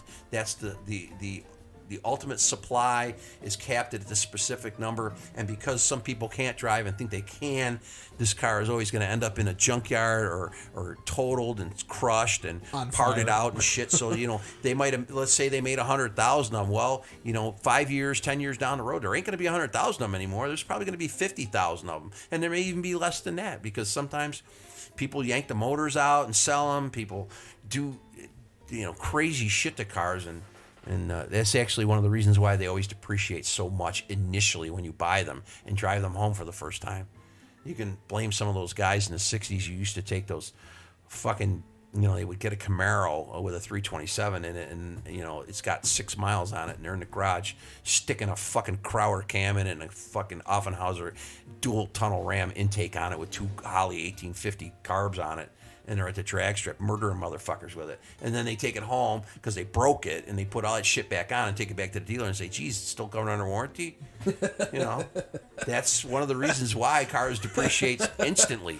That's brutal. I'm sure that's been done. It sounds like you did it. Well, no, I've talked to people who've done it. I've got friends of mine, their dads talked to me. Oh, I used to have this car. I brought it home from the dealer. I got it. I got it right from the Chevy dealer downtown, and I had it home, and it's 16 miles on it, and there I am with the fucking camshaft in my hand, sticking in a great big fat Ed Ice-Ski cam, and throwing roller rocker arms on it, and bolting on an Edelbrock intake with a fucking 4150 Holley double pumper on there, and then I go down to the racetrack and just kick ass with it, and then I get up in the morning, I got to drive it to work. That happened all the time. And so, from that racing pedigree that every car has. Yeah, pretty much. Any car that runs can be raced. It may not win, but it can be raced, It can die trying, goddammit. It can sure die trying, I'm sure there's somebody out there somewhere who has a Hyundai that thinks it's fast, or a Kia. I know people who have Hyundais who think they're fast. Oh, absolutely, and yeah. I mean, there was a famous story from back when I used to work at auto parts stores. And I had a kid that worked with me, and this kid walked in one day, and he's looking at him, and he goes, "Hey, how's it going?" And we saw this kid quite often in the store, and he goes, "Oh, yeah, it's going all right." And he didn't seem like he was as happy as he usually is. And then when he left, the kid who was talking to him said to me, he goes, "Yeah," he goes, "he's got that car." I go, "Yeah, what's he drive?" He goes, "He drives a Ford EXP." Ugh. Yeah, one of them little crazy 4-cylinder cars. And I go, "Yeah." He goes, "Yeah." And he thinks it's fast. I go, "Oh, yeah, I've talked to him before. He thinks it's the greatest thing since sliced bread." And, I was just slow as fuck, But apparently he was going somewhere, and the cops wanted to pull him over, so he thought he would try to outrun them. In a Ford EXP. And It didn't work. And they took him down, and they cuffed him and stuffed him and ruined his life. Basically, he towed the car and dropped his girlfriend off at her house, took him to jail and stuff. And it was a bad deal because he thought the car was fast. And so you got to be fucking careful. I mean, if you got a 707 fucking horsepower goddamn Dodge Demon, sure, you can certainly try to outrun the cops. But if you don't have any driving skills, you're just going to end up as a fucking casualty. Casualty of war. They have ways of making you stop. You know, they call up Dodge and go, "Hey, we got this Challenger that we're chasing." They go, "Oh yeah, we know that guy. Can you just turn his car off for me?" Yeah, okay, watch this. And they kill the ignition from a remote location through a satellite, and the next thing you know, that dude's on the ground with handcuffs on him. So, yeah, as far as the M3 goes, though, that is an actual fast car. That's a badass piece of machinery. I've driven them. I love them. They have one of the things that they do, and it's not hard to diagnose, but you have to be sharp about it.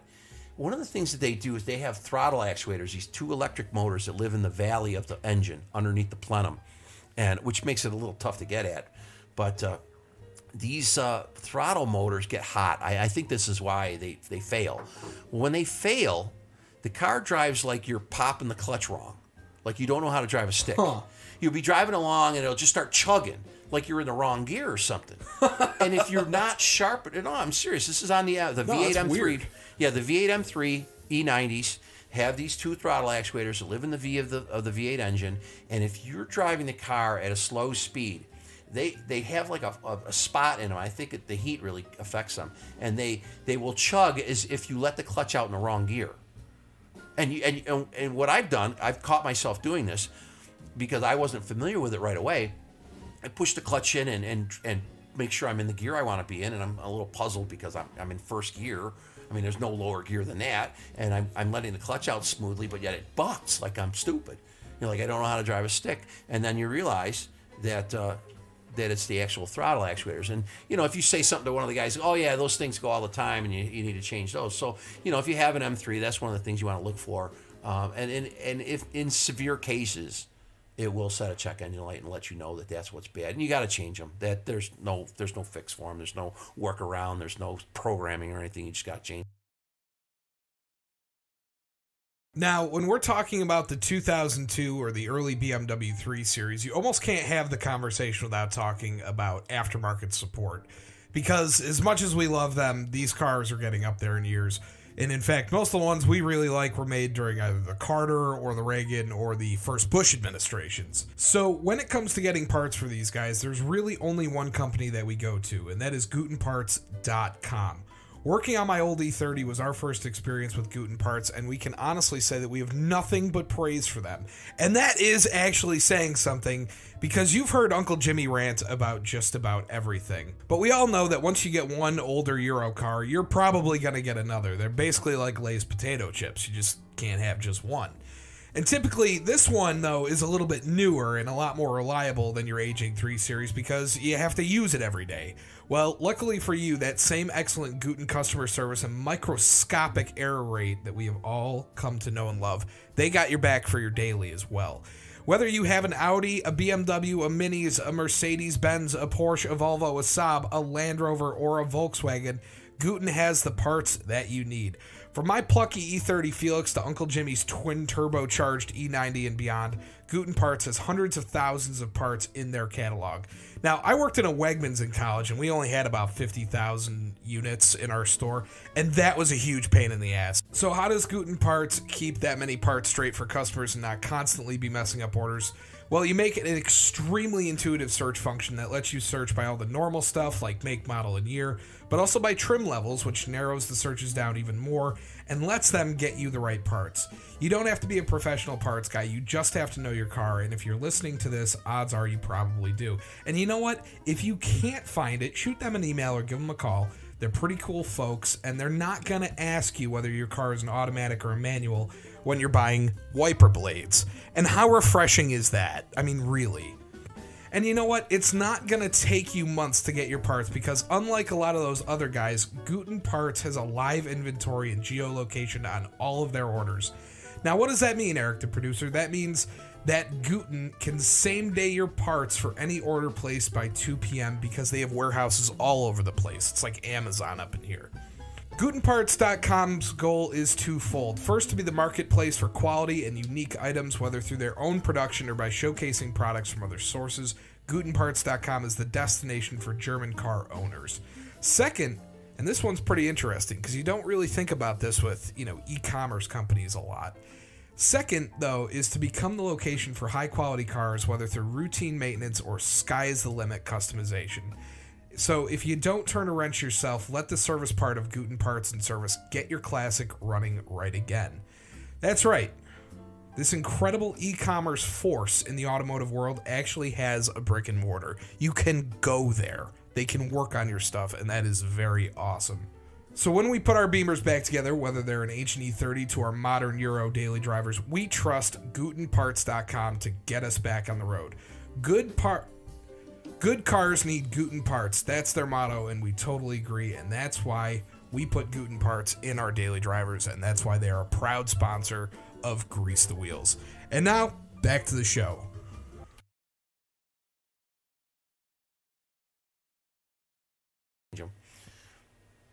But yeah, do you remember, and I remember you telling me this before I test drove one, when the E93 series first came out, it was attached with run flats, which rode like absolute lumpy dog shit. They can, yeah. Oh, they were bad. Well, the original run flats that we had were on the E90. That was the first car we had with the E90 on them. And they were a Dunlop. It was I believe it was the first tire that we had that, and everybody says, oh, they were Dunflops, but these tires were terrible. Yeah, they were bad. They were terrible. We had one we sold. Was it E90 four-door? The guy had it, and he had like, I want to say 24,000, maybe 36,000 miles on it, or not even that many. He had low miles on the car. I want to say 3,600. He didn't have a lot of miles on the car. And he brought the car back, and those tires were scalloped worse than anything I ever saw in my life. And we didn't have any kind of warranty on tires at all. So he was fucking pissed. Because the tires were the only run flats available, and at that time, our policy was that we had to put on whatever was on it, even though it wasn't under warranty, even though the guy was paying. Yeah. So, and I believe these tires were about $350 a piece. Oh. And they were just regular fucking 3 Series Dunlop tires, and they were so terrible. And eventually we did actually replace a shit house of these tires because they wore out and wore so unevenly, so badly, so quickly that they couldn't do that to their customers. It was bad. It was a bad situation. They were terrible. They're still terrible. When I see Dunlops, I mean, if you work at a Dunlop store, if your last name's Dunlop, or if you're part of the Dunlop tire conglomerate, I apologize to you, but you need to build a better product, because when I see Dunlops on a Beamer, I automatically go, we got to get those off of it. They're terrible tires for Beamers. I've only ever driven the run flats, and they were bad. Well, everybody makes run flats now, but and it's kind of a weird setup, because normally when you want to build a performance car of any kind, one of the things you shoot for is very low unsprung weight. Yeah. Yet these fucking tires, they're heavy as shit. They were fucking heavy as a motherfucker. And here you are, that's total unsprung weight. And so, and when they went bad, when they got chopped, they were bad, because the sidewalls were so thick. So it was transmitting. It would transmit the vibrations, the vibrations of the tires being shitty right through the rim and into the car, and right my into God, your ass, basically. It was terrible, right into your ass. Unless if it was a front, it went into your pedals and your feet, and if it was your ass, it went into the seat. And usually all 4 of them were just junk. Yeah. And so this is why, if you come into my dealership and you have a car that needs tires, I recommend either Michelin's or I recommend Continentals. Everything else, I don't want them on your car. I don't want them on your car. There's really, to me, there's Pirellis on some of them. I'm on the fence about Pirellis. They seem like they're okay, but I'm not sold on them. I'm really not sold on them. When I replace the tires on my car, my E46, I always go with Connie's. Always go with a Connie. I don't know. I don't think there's really any kind of a problem with Pirellis that much. They put a lot of those on the bigger cars, the X3s and X5s. These is a Scorpion or a P0 Nero or whatever they call them. They're a pretty good tire. Haven't had a lot of trouble with them, but everything else. I mean, if I see like a Goodyear's or the Dunlops or what the fuck else is out there, Yokohamas or Hankook, that's your favorite. Hankook. No, actually, we have a collection, or I should say, Frankie has a collection of tire names from tires made in China. Oh, some of them are hilarious. All of them are hilarious. Did I tell you the parts company that contacted us the other day for advertising? No. Tiny Wang. Tiny Wang engine parts.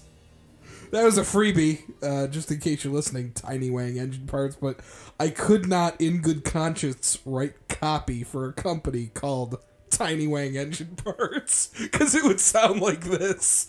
Oh, shit. They, one of the tires that I saw, this was in Texas, one of the tires I saw in the car was called, and I swear to God, I'm not making this up. I sent a picture to Frankie, but my phone didn't want to do it because I have one of those ancient phones that you have to crank on the side of it. It was called a Mucho Macho. That was the name of the fucking tire. I am not making that up. And I got to be honest with you, we're connoisseurs of odd tire names. So if you have a tire that has just some Hilarious, obscene, funny name, send us a picture on the Facebook page, because I'm gonna forward them to my buddy who collects them, because he loves it. He's got quite a collection. He's got probably 10, 15 different pictures of tires that are just the fucking stupidest names you ever. I can't think of any of them right now other than this Mucho Macho. Mucho Macho sounds like you go to a Taco Bell in a really bad neighborhood at like 2 o'clock in the morning. Or it sounds like a crazy old Jack Black movie. Oh, shit. Yeah, no, there's some crazy-ass fucking tire names out there, and they're all Chinese. And we love all of them. Well, we I got to say this, I don't love them, okay? No, we don't love the tires, but we love the names. We love the names. It's hilarious. If I see cheap, shitty tires on a BMW, I got to be honest with you, I feel offended. I mean, you went out. Judgy. No, seriously, because if you go out and you're going to buy a 3 Series or a 5 Series or a 7 Series, and you're going to buy one of these cars and you're going to drive it around, you're trying to tell the world, hey, look, I drive a premium automobile because I'm a premium person. But then you go and you put shit parts on it. It's like, look, maintain the car, okay? Do the right thing. Put the right shit on it, okay? So that pretty much covers the E90, which, I mean, honestly, I really like them. You're sort of on the fence about them. Yeah, and I'm on the fence about them, and I even have one, but right now it's leaking coolant because it's got a rusted out hose clamp. So there was some corrosion issues with this particular car, but it's actually been a really decent car, and I find that when they come into the dealership, see, a lot of these cars also had Takata airbag recalls, and so most of them are out of warranty, and so they come in for the Takata airbags, and they want just the free stuff. And a lot of them, they have an engine called the N52. It was a new version of our old engine, had variable cam timing and variable valve lift, and it's a pretty rock solid engine, but they have a tendency to leak engine oil, and we would get same story as it was with the E46. We'd get them in and they'd be a grocery list of things wrong with them, but customers just want the free stuff. And it's not something new that happens to us, but it's a little irritating to have these people drive off in these cars when they really need these repairs that we're recommending, and they either don't have the money or they don't want to come off of it to fix their car. So there's that. And that just, but that, ladies and gentlemen, if you're listening to this, goes on with every car out there. Nobody wants to spend any more money on it than they have to and still have it work. So now we're at the 6th generation, the F30, F31, F34, and the F80. It ran from 2011 to 2019. And there was a lot of weird shit going on with this one. So you might want to buckle in. I think 2020 is still seeing some of these F30 series derived cars. Yeah. I think that it's like a relative date that Wikipedia. Yeah, no, seriously, they're still building cars that are along that same family of chassis. Yeah, and we're gonna get into that because the options that you can get on the F30, F31, F34, some of them are kind of fucking ridiculous, actually. What they did when they brought out the F30 is they broke the 3 Series into 2 pieces. Yes. You bought an F30, you got a 4-door. You bought an F30 3 Series, you got a 4-door. Yes. You bought an F30 1 or 2, you got a 4 Series that was a 2-door. Yeah. It was kind of kooky, and it's tough even for me to keep up with that shit because they took it to the nth degree. There's an M4, there's an M3, there's a M4 Grand Touring. Yes. Yeah. Which I'm not a fan of. And I think honestly, I'm probably the only one who's not a fan of it. I know I really like them. you like them. See, Yeah. the Grand Touring to me is, they have a Grand Touring 4 Series. Or no, Grand Coupe. The Grand Touring is a hatchback, and it's awful. Yeah, no, you're right. Let me rephrase that. Okay, the Grand Coupe. Grand Coupe is what it is to me. Okay, and this is why I'm a little bit not very big fan of it. The Grand Coupe is a Porsche Panamera kind of a ripoff, almost a tribute to it. They're borrowing that particular genre of car building, of car design from Porsche, because the Panamera, quite frankly, a very popular car, just very expensive. Not a lot of people can afford it, but you could slide your ass into a M4 or a 4 Series Grand Coupe, and it's a very similar looking car. And it's an F30. I got to be honest with you. I'm a fan. I'm probably the biggest fan of F30s there is out there. I like the E46. I have one. I like the E90 a little less than that. I have one. I don't have an F30, but I like the F30. I like the looks of it. I think the styling cues are on the mark. Yeah, I think that this is the best looking. Yeah, it's a good looking car. There was relatively few things wrong with it as far as being a car. I mean, it did what it was supposed to do. It didn't have any quirks with the suspension. The suspension was tried and true. A lot of it was borrowed from the E90, which also proved itself to be very reliable, very sturdy, very good. And the front suspension is very similar to the E90. All that stuff's good. The brakes are good. The tires are good. All that stuff works. The body of the car itself is solid as a rock. There's no structural problems with it that I'm aware of. I know that the E46, some of the M3s there, they used to crack along the back. There's none of that shit going on with either the E90 or the F30.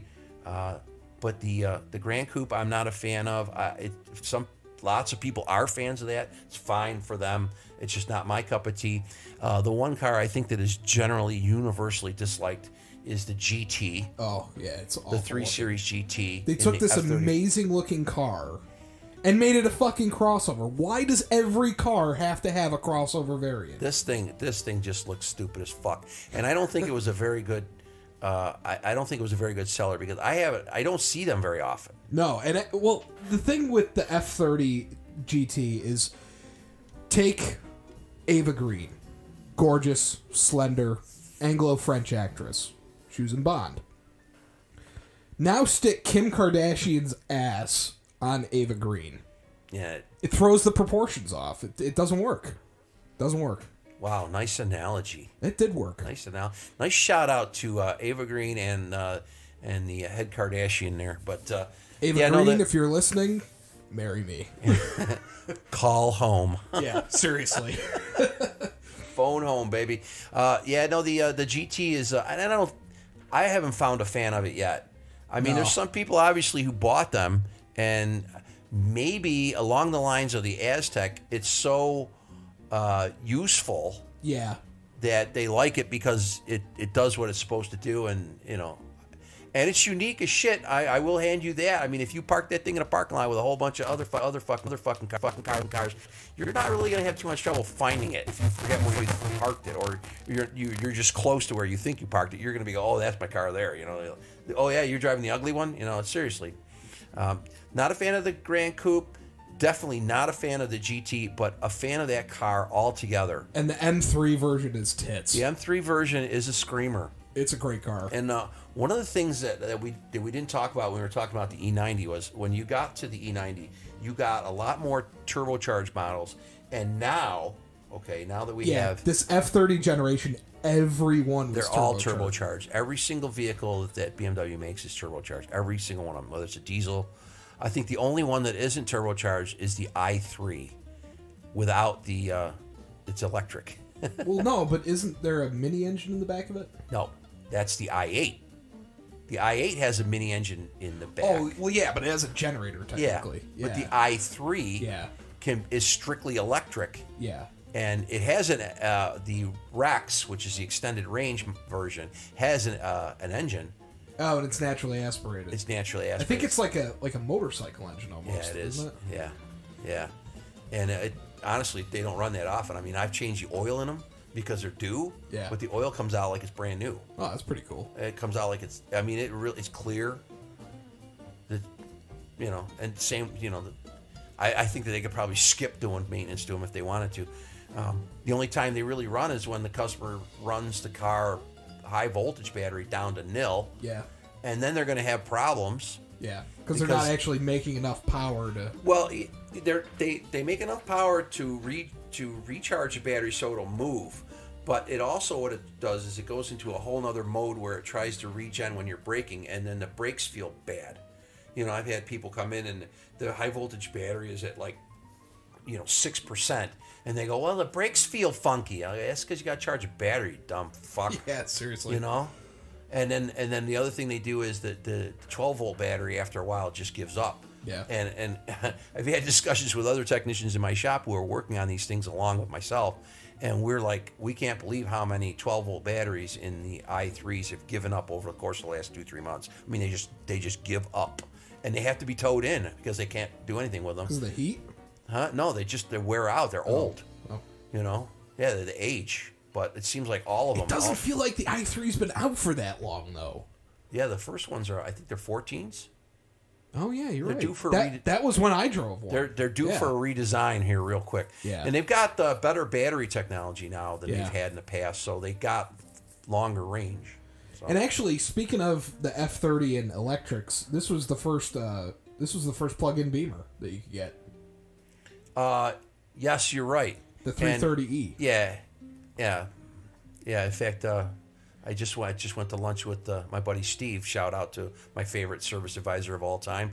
He has a 330e, and I laughed my ass off when I saw it and it's a goofy color. It's like a gold colored. It's actually a F30 330e, and they probably gave it to him for free.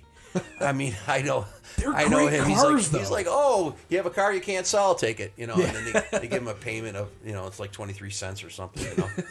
But that's his life. He, certain things go his way and some things don't. But that's one of the things does go his way. It seems like. And actually, I forgot, but you could get the E90 with a diesel engine. You could get a 335D.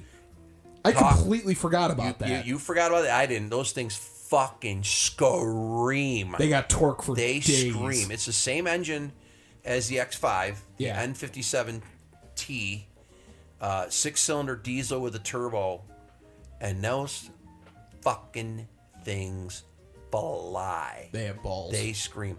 And you know what? There's a few things that they do that are not so good.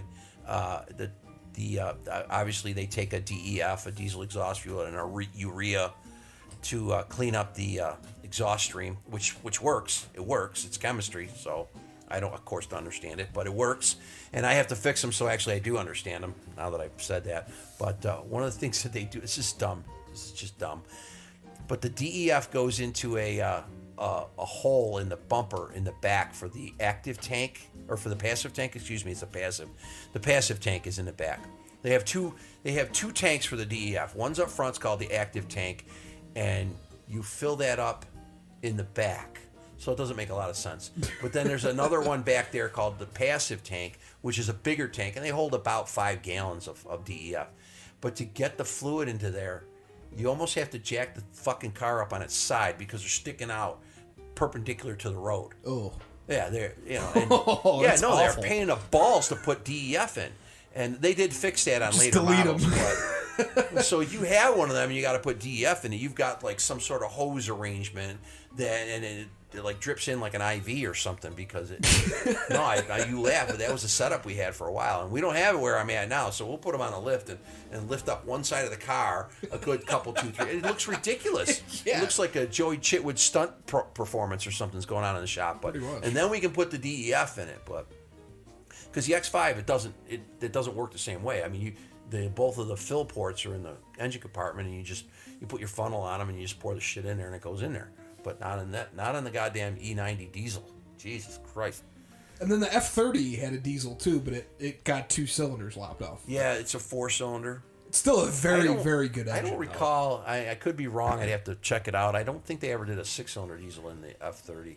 No. The 4-cylinder diesel was a going mofo. Yeah. Okay, it went. And the other thing it did, if you drove it like a normal person, it would get you an astonishing miles per gallon in the 50 range. Yeah, Beth had one. Yeah, my brother and his wife had one, and they would routine. They told me, and here I am, right? I'm the master tech, and I took it to work one time, and when I got done, I maybe changed the oil or something. I don't remember. I was bringing it back to their house, and it was going down the expressway, and I reset the mile per gallon indicator, and as I was driving it in cruise control at like 1,500 RPMs at like 80 miles an hour, the thing was knocking down 49 miles to the gallon. And when I got to his house, my brother said, no, there's no way, it doesn't do that. I go, yeah, it does. No, he got an argument with me about it. I said, it's right there in a goddamn cluster, you dick. And besides, I work on them all day long. I know that they're capable of it. But he insisted, no, it doesn't get that. Then later on he tells me, oh, we went on a trip and we were getting 50 miles to the gallon. I go, what happened to that whole fucking bullshit story you were giving me earlier? You know, but that's him. That's the way, that's the way it is with some people. You tell them something, they don't believe it, and they won't believe it until they see it themselves. And then when they believe it, they're not going to acknowledge that you told them that that's the way it fucking was. Kind of irritating. So yeah, F30, you could get it electrified, 3-cylinder, 6-cylinder petrol, 4-cylinder diesel. 3-cylinder? Oh yeah, yeah. The F30 was offered with a mini engine for a little while. Not here, it wasn't. Never saw one. Never ever saw one. Maybe in Europe with that ridiculous engine size tax they had it, but not here. Not that I'm aware of. What was that? A B38? Yep. Yeah, I've never seen one in one of those, and I've worked on a lot of them. So. Yeah. You'll have to check that out because I bet you that's a European only thing. I bet so. I think so too. It might have. You know what? Too though, it might have been a Canadian thing. Oh, actually, yeah, that'd probably be it. They get goofy shit up there sometimes. Yeah, they get goofy shit up there sometimes, and then they roll down into the U.S. and they want to get it fixed, and we're like, we've never seen that before. Get the fuck out of here, will you? What do you want us to do? Take your do? fucking crazy ass money with you too. So then we get to the 6th generation. This is the 7th generation. Well, which is it, dude? The 7th generation. The 7th generation, the G20. The G20, and this is actually where you and I are probably going to disagree the most. It's too fucking big. Well, I have heard a lot of different complaints about this particular car and the way it looks. I have heard them. I don't give a fuck one way or the other, really, to be honest with you, about the style. Some of the styling cues appear to have been borrowed from, like, Lexus and the Honda Accord and maybe Toyota. I don't know. I've heard several different comments about, some of the styling cues on the rear fascia being borrowed from, that's an Accord thing, or, I don't even remember all the complaints, but everyone came back and, because the car is fairly newish. Oh yeah, it's brand new. It just showed up about a year ago or so, and people have really not been in love with the styling on it. Oh, see, I think it looks fine. I just think it's like 10% too big. It's like the size of a 5 Series. Well, the 5 Series is the size of a 7 Series. So I know. Where are you going to go with that, And yeah, I agree with you because it does appear to me, without going up to it with a tape measure or great big vernier caliper, that the 5 Series has grown in size since the E39, since the E34, and the same with the 3 Series. The 3 Series has always gotten bigger. But as you know, and I know, and everybody who's listening to this in the United States of America knows, we're all getting bigger. We're all obese here in this fucking country. And if you're in a country where you don't get obese, well, you'll just have a lot of room to move around in a 3 Series. But for us, we're still bumping uglies in the car when we're trying to drive them with our buddies, I mean... Oh, I'm not thinking about it that way. No. I just actually am reminded of one story that I have to give about an E30. Oh, well, yes. That car, I tell you what, you put a couple of heavy hitters like you and me in that car, and we're rubbing shoulders. Oh, yeah. Okay? Well, actually... they want to try to get away from that, obviously. And they had to take into account the fact that we eat everything in fucking sight. We kill everything and eat it, everything. We put, hot sauce on it or fucking... Meat sauce, yeah. We wash it down with Jenny Light. That's right, yeah. I mean, we're out there killing ourselves with the snacks and treats. And so as you look over my shoulder... Yeah, I know. I'm looking over there because I'm hungry, but... I'm supposed to go to dinner with somebody, so... Shit, all right. Well, no, it's okay. I mean, I'm buying, so... They're going to have to wait. It's probably blowing the phone up. Said I'd call her, but... What are you going to do? But, the G20, if they're saying that they took this rear end from Lexus, it's because this is an old 7 Series rear end. And Lexus took it from BMW, and now BMW. Yeah, it's the Chris Bangle back end. Yeah. Yeah. Exactly. That's exactly what it is. And that's the thing, you know. I mean, we're not talking about the 7, but let me just put that out there real quick. They went from, and you're not supposed to do this. We've talked about this before on the podcast. They're not supposed to do this, but they took a car that was moderately successful, but not by its own standards. By its own standards, it was a successful car. They built them, they sold them, people loved them, and it's the E38 7 Series from probably I think 1994 to 2001. It was, and it's standard. I mean, when you think of BMW, this is the car you picture in your mind. This is the car a lot of people picture in your mind. You know, Jason Statham in that fucking Transporter movie. Yeah, that's the car. And a lot of heads of state rode in these cars because they made protection packages, which you couldn't shoot through the fucking glass. You know, they were bulletproof. The protection package was awesome for hauling around, you know, diplomats and Russian leaders and that sort of thing. Idi Amin. But this is the car you picture when you picture an older BMW. And then they went and they built this 7 Series car, the E65, that showed up in 2001 as a 2002 model. And it was an absolute clean sheet of paper from stem to stern. Every single thing in that car was different than the car before it, the car that it was supposed to replace. Every nut, bolt, and screw, every bulb, every fuse, every system, the suspension, the tranny, everything was new. Everything was different. And if you talk to people who build cars for a living, such as people who work at General Motors or Ford or anybody like that, they'll tell you never to do that. That's breaking the rules of making a car 101. It's like the first thing you learn when you go to engineering school. You know, you got to use a tried and true drivetrain in your new body style of car because that's one less problem you're going to have. And they had lots of problems with that car. And one of the things that people moaned and complained about and put the car down and insulted the car and critics didn't like was the styling of the car. This Chris Bangle styling cues on this particular car. That's the gentleman who designed the car. And it was a radical at the time, a very radical departure from what had gone before. And a lot of people said they hated it. And they sold the absolute fuck out of them. They sold so many of them. It outsold the car that it replaced. 2 to 1, 3 to 1, I think. It was ridiculous. It was extremely popular. The problem was that it was extremely poorly deployed. And conceived. There was a lot of systems in that car that caused a lot of problems. I know. I fixed a lot of them. And so the car's reputation went right into the shitter right away. But one of the things that happened, one of the byproducts of this particular vehicle was that a lot of car manufacturers saw the success of the styling and borrowed it. And if you often with tracing paper. Sometimes. Yeah. Sometimes they just flat out stole it. I have seen the styling cues from the E65 7 Series by BMW on so many cars, lots of Japanese cars, by the way. And now it seems like it's come back to roost, and the G20 does kind of have a little bit of that look about it. It looks like that a they Lexus invented, that they should own. That's really not a trademark, but it could almost be trademarked. Yeah, the back end looks like a Lexus. The front end just looks like a meaner version of the F30. It's like just a little bigger, you know. I like the front end of the F30. The front of the G20 is still growing on me. Sometimes I don't warm up to a car right away. I would say a lot of times I don't warm up to a car right away. The F30 is the only car I've really liked since day one. The only car that I work on at the manufacturer I work on that I've liked from day one. Everything else, they could throw them all away. I could live without them, you know. But they know what they're doing because they do. They are selling them. I say we are selling them. I have done pre-delivery inspections on all these cars.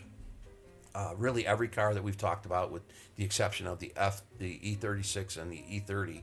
I wasn't around in those days, but I have done pre-delivery inspections on all of those cars. When they're new, they're fabulous, obviously.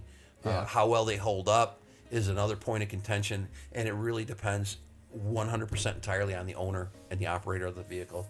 I just think that the F30 was a good car and right from the beginning. And I hope that the same goes for the G20. And truth be told, I'll probably end up driving a G20 because I'm going to be looking for a new set of wheels probably in about the next 6 to 8 months, and I may end up leasing one of those because I don't drive very far. I mean, I got a 2-mile drive to work. Compared to the old Yeah, 55-mile drive to work that I used to have, wasn't going to be buying anything new to do that. That wasn't going to work for me. But and the 3 Series is sort of the perfect car to do that with. You know, they're a commuter car for an upper scale individual, and they represent 30% of BMW's annual sales. Yeah, I've been told that their main car, the one that they concentrate on the most, and the one that they always try to get right and work the hardest to get right, is the 5 Series. But it's a package deal. You know, you have a 7 for that particular customer, and you have a 3 for the maybe you would call it the entry level customer. I'm not sure I would call it that, but the 5 Series is what they concentrate on the most. But they've all borrowed styling cues from each other, so much so to the point that one is just really a smaller version of the other one. And now it's not even that much smaller. No, if you've seen a new 5 Series, they're enormous. Yeah. So you're comparing apples to older apples. Is what you're doing. Pretty much. And the older Apple was smaller. There's no question about it. But we need room. We need room. You know, we're big people. You know, and it's always, you know, if you have a small car, like, you know, say we're driving the E30 and we're bumping into each other, you know, after a while, if I rode with you to a lot of different places, I mean, usually you're by yourself in your car, but if you're driving people around, maybe you're even an Uber driver, would you want an E30? No, that would be the wrong car for that fucking job. I actually couldn't think of a worse car in the world to drive Uber with than an E30. You know, even if you had a 4-door E30, driving Uber with a 4-door E30 would suck. It'd be awful. But if you got yourself a new G20 or maybe even an F30 4-door, much larger, much more legroom, much more just better all the way around for that. And that's what's really going on, I believe, with the cars, is that early on with the 3 Series, the 2002, the E36 and the E46 somewhat, is they were designed for 1 or 2 passengers, and a back seat was kind of like, okay, they might grab somebody else to go with them. But man, these later cars, that was nice. The later cars, the E90, not so much, but the F30 more so, and then the G20 have made a lot more provisions for passengers. They'll have, whereas in an E46, you know, you have almost nothing going on as far as rear heating and air conditioning. F30, there was some more. G20, there's even more. The entertainment options are obviously, you know, an E46 when it first came out, Bluetooth was just 2 words that had never been put together before in the English language. Yeah. And now you can't buy a car without Bluetooth, yeah. And everyone knows what it is. But I remember the day when somebody said to me, hey, does that car have Bluetooth? And I'm like, what? What the fuck are you talking about? And I had to learn about it. And it was an option in E46s built after like 2005, which wasn't very many. So you're not going to see it in E46s. Almost all E90s have it, but it was an option. You could get a car without it. F30s, I'm pretty sure that every car would have had Bluetooth in some way, shape, or form. And of course, F30s now are Wi-Fi hotspots, and they have the Ethernet that they use for diagnosis, and they have the internet on the you know, in the nav and all that shit. They have connected drive and Apple CarPlay and all that fucking shit that when it doesn't work drives me fucking crazy. So because I'm a goddamn auto mechanic. Do I look like an IT guy? Get that shit the fuck out of here. And you know, all the problems I'm having with my car, it doesn't hook up to my phone, and I can't make a call with my phone. And guess what? They don't leave with the car. When they leave it for fucking problems with their phone, they don't leave the fucking phone. Well, guess what? You might as well take the fucking car with you too, because we can't fix it unless you leave the phone. You know, it's just a pet peeve of mine. That's all. You know, I mean, I can't fix your phone if you don't leave it.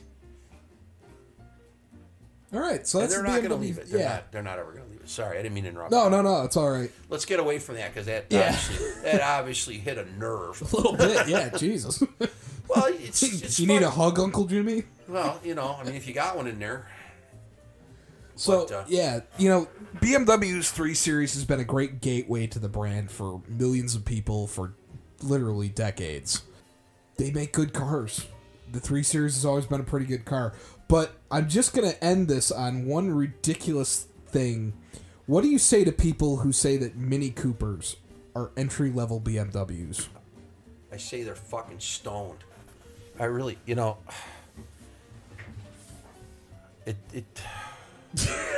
That's all the time we have for today, folks. This has been Grease the Wheels. No shit, really. I mean, what sucks is that, we would sell them in the same building in a lot of cases. And people would come in, I have a BMW Mini. No, you do not. Did people come in, when BMW owned Land Rover, did people come in and say, I have a BMW Land Rover? Well, maybe some jack-off somewhere did. They were just trying to make it a little bit more reliable in their heads. Oh, shit. I don't know. Not a fan of Minis. I'm not a fan of Minis. It's a niche market for those cars. And they're struggling hard because... And I don't have an excuse for that. I don't have a reason why, but they're struggling. And lots of dealers for Minis are closing up. Really? They're going, oh, absolutely. I had no idea. Oh, yeah. I think the dealer that I used to work at that has Mini and actually was, I almost want to say they were forced to divorce Mini from their BMW building and make them their own building. But a lot of Mini dealers are closing up. I don't believe that there's actually, somebody said this to me the other day, and I have no trouble believing it. I don't believe there's any Mini dealers in the state of Tennessee anymore at all. That are all closed. Maybe it was Tennessee, maybe it was Kentucky, maybe it was both. Fuck, who knows? Yeah. I mean, seriously, as like a novelty car, as a novelty car, maybe for somebody who has one of those big red noses and the shoes that are 16 sizes too big and wears too much makeup and gaudy orange, jumpsuits. A Mini would be a great car for that guy, and maybe he checks off the box for the square wheels, But as far as I'm concerned, that's who should be buying those cars, clowns. Because I've never seen a car, really almost literally across the board, people abuse and neglect more than a Mini. Yeah, I mean, they just fall apart. We've had at the Indy I was at where we used to get Minis. It was the last place I ever even saw them come in the door. Lucky they would you. come in and they would go, yeah, I know. Well, we didn't. If I'm not kidding you when I tell you this. When I was looking for a new dealer to work for, when I was looking for a dealership to go work at for BMW, I went specifically miles out of my way to make sure they weren't a Mini dealership also. Because I do not want to fucking work on them. I do not want to. And goddamn Andrew, shout out to the Masney man. Jesus Christ, that kid can't stop buying them. He had an E90 out there and he had a bad FRM, and I said, dude, there's an extended warranty on them. Take it to the dealer and have him put one in. And he just went blank on me, which I've seen that before. But he's like, oh, really? And I pulled up the dealer communication and showed him where the warranty was, and he was like, shit, I don't even have to do anything. Just take it to the dealer. Don't get him. So he keeps buying Minis, but we had a few of them. You can use any of this that you want. It doesn't really matter to me. If it ends up on the cutting room floor, I'm fine with it. But we had not one, but we had a couple, 2, 3 Minis that would come into our indie shop that I was at, and they would say, oh, car runs really bad. It's got to check engine light. And the first thing we would do, we learned this right away. First thing we would do is check the oil, see if there actually fucking was any oil in there. And guess what we found? No. You'd add a quart and still wouldn't show up on the dipstick. So you add another quart and it still wouldn't show up on the dipstick. Oh, that's not and you good. throw another quart in there and it finally showed up on the dipstick. But where it showed up on the dipstick, there's a smear on the end of it. It was just a little taste of it on the end of the dipstick, and it needed another quart. So you put in another quart. You put in 4 quarts of oil and you check it on the dipstick, and it's full now. And then you go in and you check the capacity of it, and the capacity is 4 quarts. The fucking thing was empty. It was amazing that it ran at all. And then you fire it up and it's got oil in it, and now it runs beautiful again. It's like, really, seriously? It's a dipstick. Are there people out there who don't know how dipsticks work? Pull them out, look for the oil on it, see where it stops, see if it says min or max, or maybe little X's through the middle of it. It's where it's right in the middle. And then if it's below min, as in dry, put some oil in it. Seriously, gentlemen, let me know, really. Hit me up on the Facebook or whatever, on Instagram or Reddit, whatever we're using. Let me know. Does this happen to you? Is it so tough to check your oil and add some that nobody's ever going to do it again, ever? It seems like many people are really bad at it. I don't know what it is. I don't either. I suspect that there's an economic problem there where they're spending so much money just to pay for it that they can't afford to buy a quart of oil. I mean, are they standing in the Walmart going, a quart of oil or a can of soup? Which is it? Do I eat or I make the car go? I don't know. Is that happening? I hope not. All right, so boys and girls, that's going to be it for the makes and the models. And the model was BMW 3 Series, and we we hope we covered it fairly well for you. I know that there's some stuff that we skipped over and maybe some stuff that we missed, and some of it might have been on purpose, okay? So, hey, if you got some comments about this particular podcast and maybe you have a make and or a model of car that you would like for us to, well, spit roast on this podcast, or maybe hold them up and say, hey, this is great. Either way, we can go either way with it, really. Depends on our mood most of the time. Yeah, exactly. But, if you got a make that's near and dear to your heart, let us know what it is, and maybe we'll go after it and destroy it in your mind, or maybe we'll build it up and give it the due it's needed or that's necessary. What we want to do now is just sign off. We want to do a couple of shout-outs to some of the people who have befriended us, and some of the people that we have befriended who are big fans of the BMW 3 Series cars. We're talking about Dan, and Frankie's one of the big ones. And Mitch. The Mitchapalooza out there. The entire E30 Club of Western New York. That's a good group of dudes. Yeah, and anybody else out there who really is a fan of the E30 especially, but the 3 Series overall. Maybe you're into E46s. Maybe you're just a big M3 guy. Maybe you just bought one for the first time. It's your first car. We hope you love it. We love them. We really do. Yeah, we really do. Yeah, and this one was easy because we didn't have to do any homework. Yeah, we didn't have to do a lot of homework. We've owned them. We've driven them. We're fans just like you, and we hope that the fandom continues. The love is there, baby. Feel the love. So we're going to sign off right now, and we always do the same thing when we sign off. We lean into the microphone and we go, see ya.